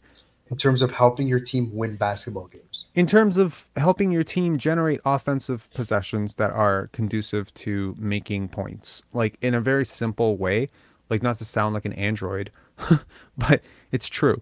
And in terms of two-way impact, like the talent element of this and the read and react element of this and the mental processing of this, the injury proneness, the impact on winning, all of it is so decidedly in favor of those Yeah, three guys yeah. that you almost have to wonder how the hell those two went 1 and 2 and guys like Evan Mobley went 3, Scotty went 4, Giddy went 6, right? And Franz Wagner went all the way to 8. That draft class is sneaky, starting to remind me of 1996 in some If you ways. think about it, Orlando could have secured their entire future if they would have got if they could redo it. Their whole future is set. They're Josh done. Giddey. No, the Magic had two picks. If they just, Yeah. if it If they had wasn't, picked Josh Giddey and Franz Wagner, they would be yeah, set. they'd be done. They'd be finished. There'd be a wrap. Wow. That's worth noting. I mean, geez, can you imagine if we had gone Suggs? Because they were going to go Barnes. Oh Lord. But I don't know if they would have had the courage to go with Do you Franz think? as Do a you think? second pick. Do you think But Suggs would have struggled as much as he did in Orlando and Toronto? yes. Yes, I do. Maybe not as much because he would have carved out a defensive role and stuff, but I saw the struggles for sure. I 2 months before the draft, he was fourth on my big board. Fourth. So my big board was Cade first, Evan second, Scotty third, Suggs fourth, Jalen Green fifth. I was very down on Jalen Green. 3 days before the draft, I had Suggs all the way down to like ninth. Do you I think? had Do you soured think? on him so much. I had listened to like so many pre-draft interviews with him, and I was done. You think a lot of scouts and teams are learning from the Jalen Green pick What are they learning? to not value scoring as, and like, how tall is Green? Like 6'3"? He's technically 6'4.5. But some people think He he's closer to 6'5". really. I Yeah. just, you know what I mean? Like not picking biggest guy. Obviously, we're going away from just picking lumbering centers. Like that's not a thing anymore. Like in hindsight, why would you pick DeAndre Ayton first over Luca? Yeah. Again, the improper measurement because you see like again, there's an there's a subconscious notion due to years of watching Tim Duncan, Shaquille O'Neal, Pascal Siakam. No, I'm just kidding. Uh, Yeah, Hakeem Kareem, Olajuwon, Hakeem, Shaq. Kareem, Wilt. that David size Robinson. and basketball is correlated. That being bigger, it makes you better at basketball, and it's true. It actually is true. So it's not even like it's kooky science. It's 100% true. Being bigger is better. Like, I mean, there's a reason why Victor Wembanyama is so hyped to hell. But he's a versatile big. Big, exactly. Big difference. Versatile, because now defenses and offenses must adjust for how size is now a hindrance. It's like the art of war, right? The art of war suggests that if your enemy is big, then you are small. Being small has advantages. If you only hone in on, well, they're bigger than me, yeah, but you're smaller than them. Like, this is how I approach, tackling the media. Yeah, they're bigger than me. They're more connected than me. They have like resources than me. There's more of them than there are of me, but I'm small. I can say what I want and I'm not beholden to anybody. I don't have to like, you know, sit here and, be super, super, I don't want to say nice. Like I don't have a relationship to nurture with Fred VanVleet. I don't have to meet him in the tunnel. So I can say certain things that maybe, Yeah. someone like Blake Murphy or Sam Bassini or these guys can't, because they definitely know him and they've met him and they know people who know him, and saying something about him could put them into controversy and then could put their publication into controversy. So being sort of putting it in that perspective, like the art of war suggests that if a defender is big, then you can attack them with speed and shooting and space. Yeah. And to be honest, you take the 3-point shooting, you take the 3-point line out of the game, you go right back to lumbering centers. 100%. The only way this shit works is that one line. That one line literally is allowing Steph Curry to be who he is and has DeMarcus Cousins out of the league. You take that one line out of the game, DeMarcus Cousins is a better player than Steph Curry. That one line changes everything. And that sounds crazy. That sounds fucking insane, but it's true. And there's a reason why brutes have dominated in the paint forever. And there's a reason why Patrick Ewing might go undrafted today. I mean, he wouldn't go undrafted, but like, I mean, he might be like not a first pick today, and he was like the most hyped prospect ever. I know. At the time, because having a guy who could score from the most efficient place in basketball is always going to be in high demand for a first overall pick. Well, Victor Wembanyama can also score from the most efficient places in basketball, which is the 3-point line and at the rim. So that's kind of like where it comes in, I think. I just think, guys, the reason why I like Scotty Barnes a lot is the guys who have been the recent like best players, besides Steph Curry, who's an anomaly, but it was like LeBron, KD, Kawhi, Giannis, right? That archetype of player where they're like between like 6'8" and 6'10" ish, and they're mobile, like predator scoring wings or big playmakers. I think that's just like, it's like the holy grail of basketball right Absolutely. now. You take a look at a guy like a Kawhi Leonard or a Paul George, and I think Paul George is an even better example, even though Kawhi Leonard is like the more hyped version of it, right? What can Paul George not do on the basketball court? He can literally do everything. He's about 6'8.5". He can handle the basketball. He can be a primary initiator, a secondary initiator. He can be a connector on offense. He can be a shooter. He can be a spacer. He can be a slasher. He can guard the other team's version of him, which is to say, if he wasn't Kawhi Leonard's teammate, he'd be guarding Kawhi Leonard. Paul George is like, Jimmy Butler is the same. And Jimmy Butler, Paul George, to me, are like two of the most underrated players in the last 12 years of basketball.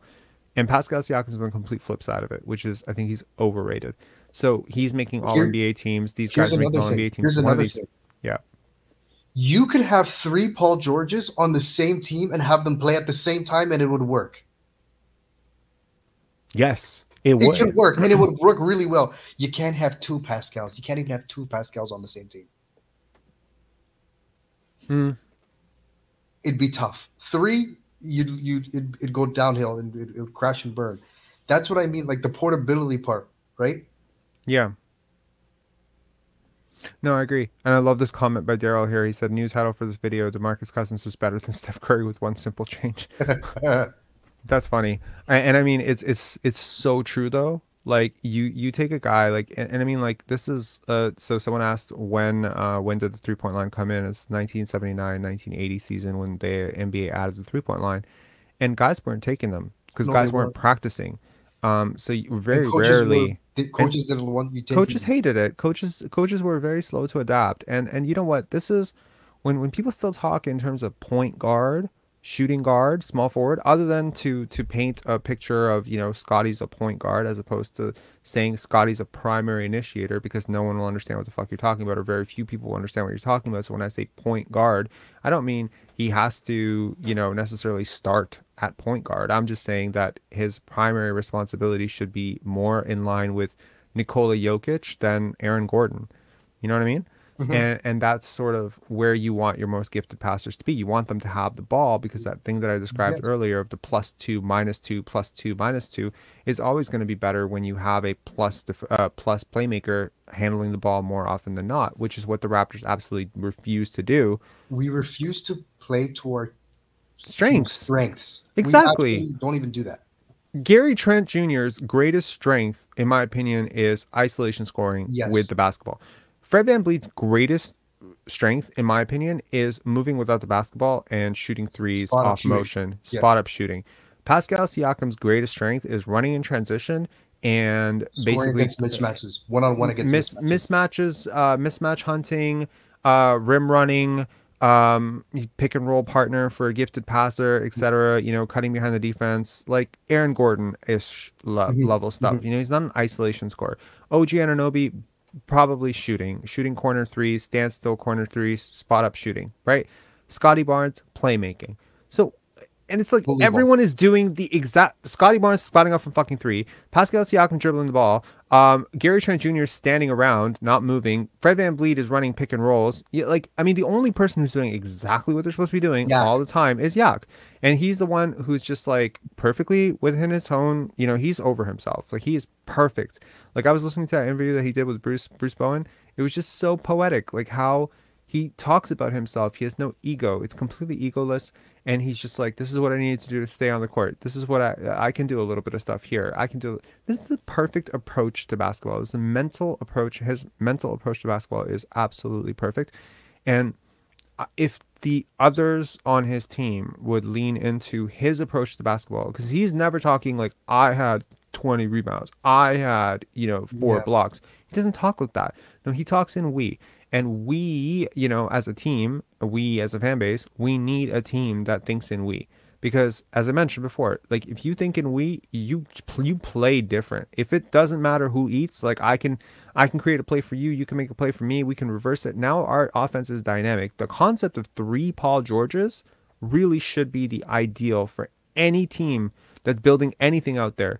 Try to build a team with 3 Paul Georges. And I know someone out there is going to clown this and be like, "Oh, 3 pandemic P's, you know, Mhm. whatever, fuck off." You know, like he is the perfect basketball player in so many ways. Yep. You know, and yeah, like, and there's a reason. Like, and you know, it's crazy to say that he's massively underperformed relative to the tag of perfect basketball player. But man, like before he got injured, that Oh my God, gruesome injury, He lost so much athleticism he after did. that injury. And there was some legitimate talk around the league that he was a top 3 player at that time. And it Yeah. took him so long to get back to being in that conversation as a top 3 guy.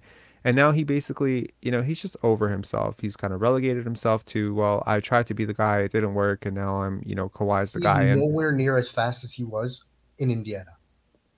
yeah, No, it's like noticeably, but he's just so crafty and smart, and he shoots so well. He gets to where he needs to get to. yeah, But yeah, because of the I threat get of the it. shot, his shot is so good that you Yeah. have to respect it. Yeah. Anyway, Mo, thanks a lot for calling in. This was going to be a short live, and now it's turned into a 3-hour live. But it was a really good conversation, and I think this went Oh, into a by the lot way, of interesting stuff. you know Lillard had was on the podcast. What's his name? JJ Redick's Yes. podcast. Hmm. Did you watch any of it? Yep, I did. So the part where they were both talking about how the Houston Rockets just basically destroyed the game with numbers. Do you remember that part? Daryl Morey. Yeah, where Lillard was talking about facing the Rockets and him. They were getting good looks. They were getting open mid-range shots. They were getting layups. They were getting to the free throw line, but Mm-hmm. they weren't chipping into the lead because the Rockets were just hitting you over the head with a barrage of threes. And it was like, it ended up being a numbers game. Like you can't, it gets to a point where you can't beat this team.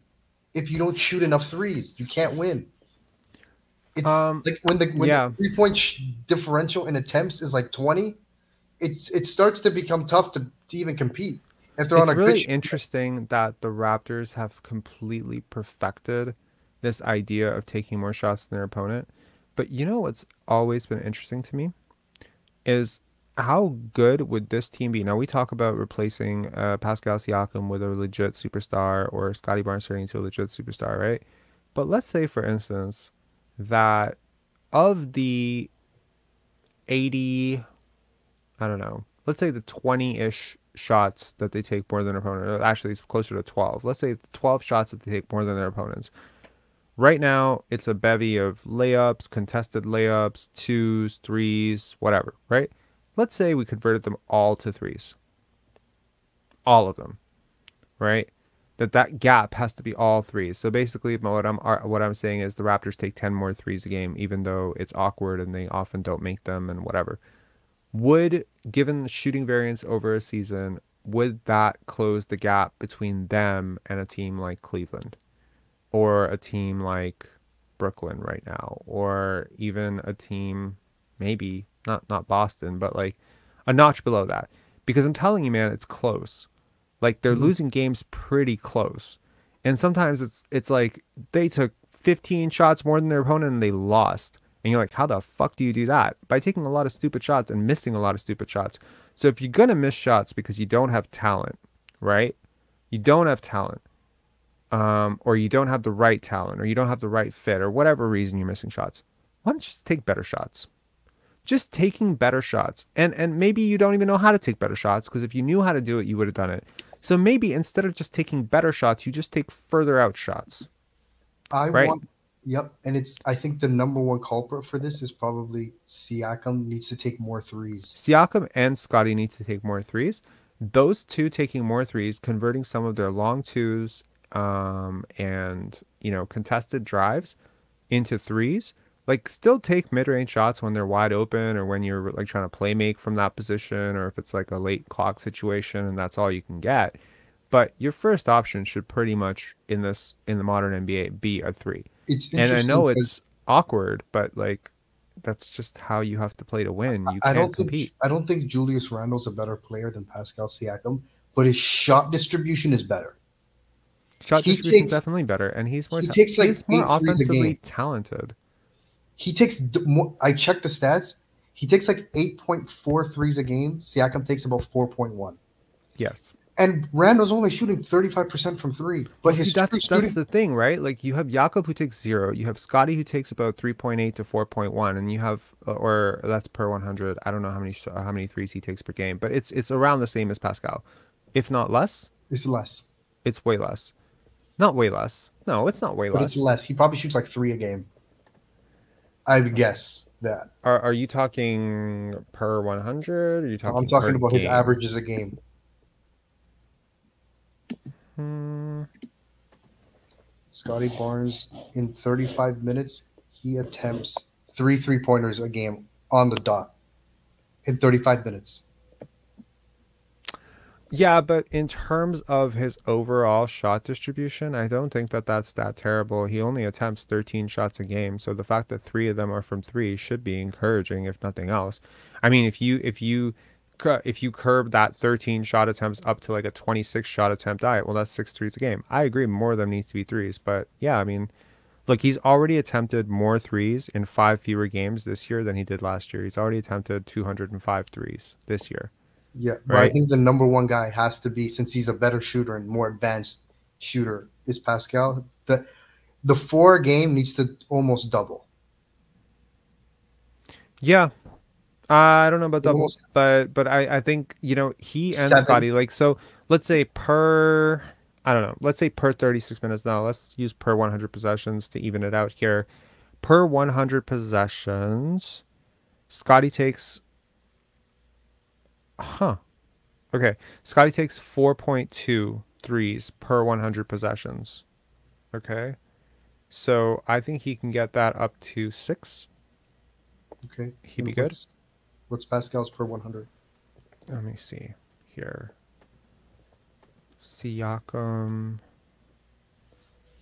per 100 is Pascal Siakam 5. That So is yeah, he can low get for that him. to 8.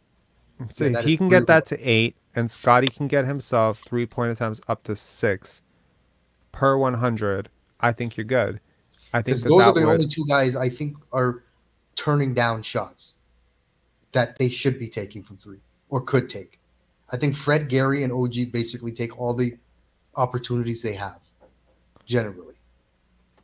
Wait a What do you second. think? No, What do you this think this of this Chua? was this was career. Hang on one sec, one sec, one sec, one sec, one sec. Okay, Get because the that correct seemed pretty number. low. That seemed pretty low for Pascal. That seemed pretty. You might be surprised, but yeah, per 100 possessions, 5.4. So Okay. Scotty's at 4.2 per 100 possessions, and Pascal's at 5.4. That's actually not a big gap at all. Per 100 No, it's not. possessions, these numbers actually do not scale badly. Okay, and Pascal's shooting like 3% better. So I don't know, man. Like okay, like if Scotty was and his 2-point percentage is 50, they both shoot around the same from two, eh? Yeah. So Pascal's 50.9% from 2-point range. Scotty's 49.8% from 2-point range. So yeah, they're really the only gap. So their field goal percentage is separated by 1.8%. It's mainly all the threes. What do you think about Chua's 3-point shooting? Like, do you want him taking threes? I do. I think if you're going to play for this team, you have to take threes, unless you're Jakob. Everyone has So to take threes. you think In order for Achua? him to stay on the court, they have to take threes. Do you think you need to strategically park Achua and like Barnes in the corners more often than not? Yes. I think Right. motion would help. Them cutting into open spots, but everyone can't cut into the middle. Someone has to space. And if that guy who's spacing gets an open look, he has to take it. If you get an open shot, you should take it. An I open agree. corner three in the NBA in 2023, if that is a shot that your offense generated, regardless of who is on the court, but I don't care if it's me, you got to take that shot. Like, everyone's got to take that shot. And someone says, how would Scotty look on Golden State Warriors? Really great, in my opinion. He's a very smart player, playing with a guy like Clay, playing with guys like Jordan Poole. Yo, like people hype up, Very. Jonathan Kuminga. If they had Scotty Barnes instead of Jonathan Kuminga, they'd be so much better off for it. Oh my God, they'd be so good right now. Yeah, the gap between Scotty and Jonathan Kuminga is so big. The, And the fact again, that they were drafted. Yeah, IQ, man, IQ, IQ. yeah. That's the number one thing, man. Number one. That Kaminga, Achua. It's crazy. Anyway, Coach Mo, I gotta go. Yep. But great chat. Thank you so much to everyone in the chat I'm going to the for game tomorrow. By the way, I'm going to the game tomorrow, so I'll I'll, yeah. I'll, I'll see how people say body language, chemistry, the Nice. huddles. Take Yeah, some yeah. videos. Send them to me on Instagram. Okay. All right. Cheers, man. Have a good See one. Have a you. good night. Coach Mo at the Raptors game. All right. We're gonna have a Fred VanVleet showdown. I'm actually going to a Raptor game as well, I believe, on Saturday or Sunday, whenever that is. Um, yeah. So just a quick thing before we exit the chat. Please, if you haven't already, please hit like. Please hit subscribe if you haven't already. Big shout out and thank you to Queensway Automotive Group for sponsoring this channel and sponsoring this chat. You see a little bit of their branding on that brick wall behind me. At some point, I'll work on the stuff. So today I started chatting with them because we do monthly debriefings about how the sponsorship is going and stuff. And I just wanted to ask them, like, what can I tell people about you guys? Like what more do you want me to say? Like, how's the messaging? And I think that it's really important for me also to understand what they're doing as a company. You know what I mean? Like, I want to understand, like, what is the appeal? Why are you guys better at what you do than the competitor? So yeah, I mean, it was a really fascinating discussion with Darren, and hopefully he's going to call into the show one of these days, and so he can tell you more about this. But it's pretty cool, man. It's like I'm being sponsored by someone from this community. So please make sure to check the affiliate link in the description below if you're looking for a car, if you're looking for information on cars, if you're looking to sell your car and you don't want to get shafted. Look, we all know about used car salesmen, right? There's a common trope around the world that used car salesmen should not be trusted. Well, what if what if we could invert that? What if we could convert that into, used car salesman being a really trustworthy person who really knows their shit? Well, that is Queensway Automotive Group. So, yeah, make sure to check that link in the description. And again, thank you so much for hanging with us. This was supposed to be a short one, turned into a long one. I don't know where the conversation went, but maybe I should rename this video Rob Gets a Haircut. I don't know. All right. Take care, guys. Have a good night. Cheers.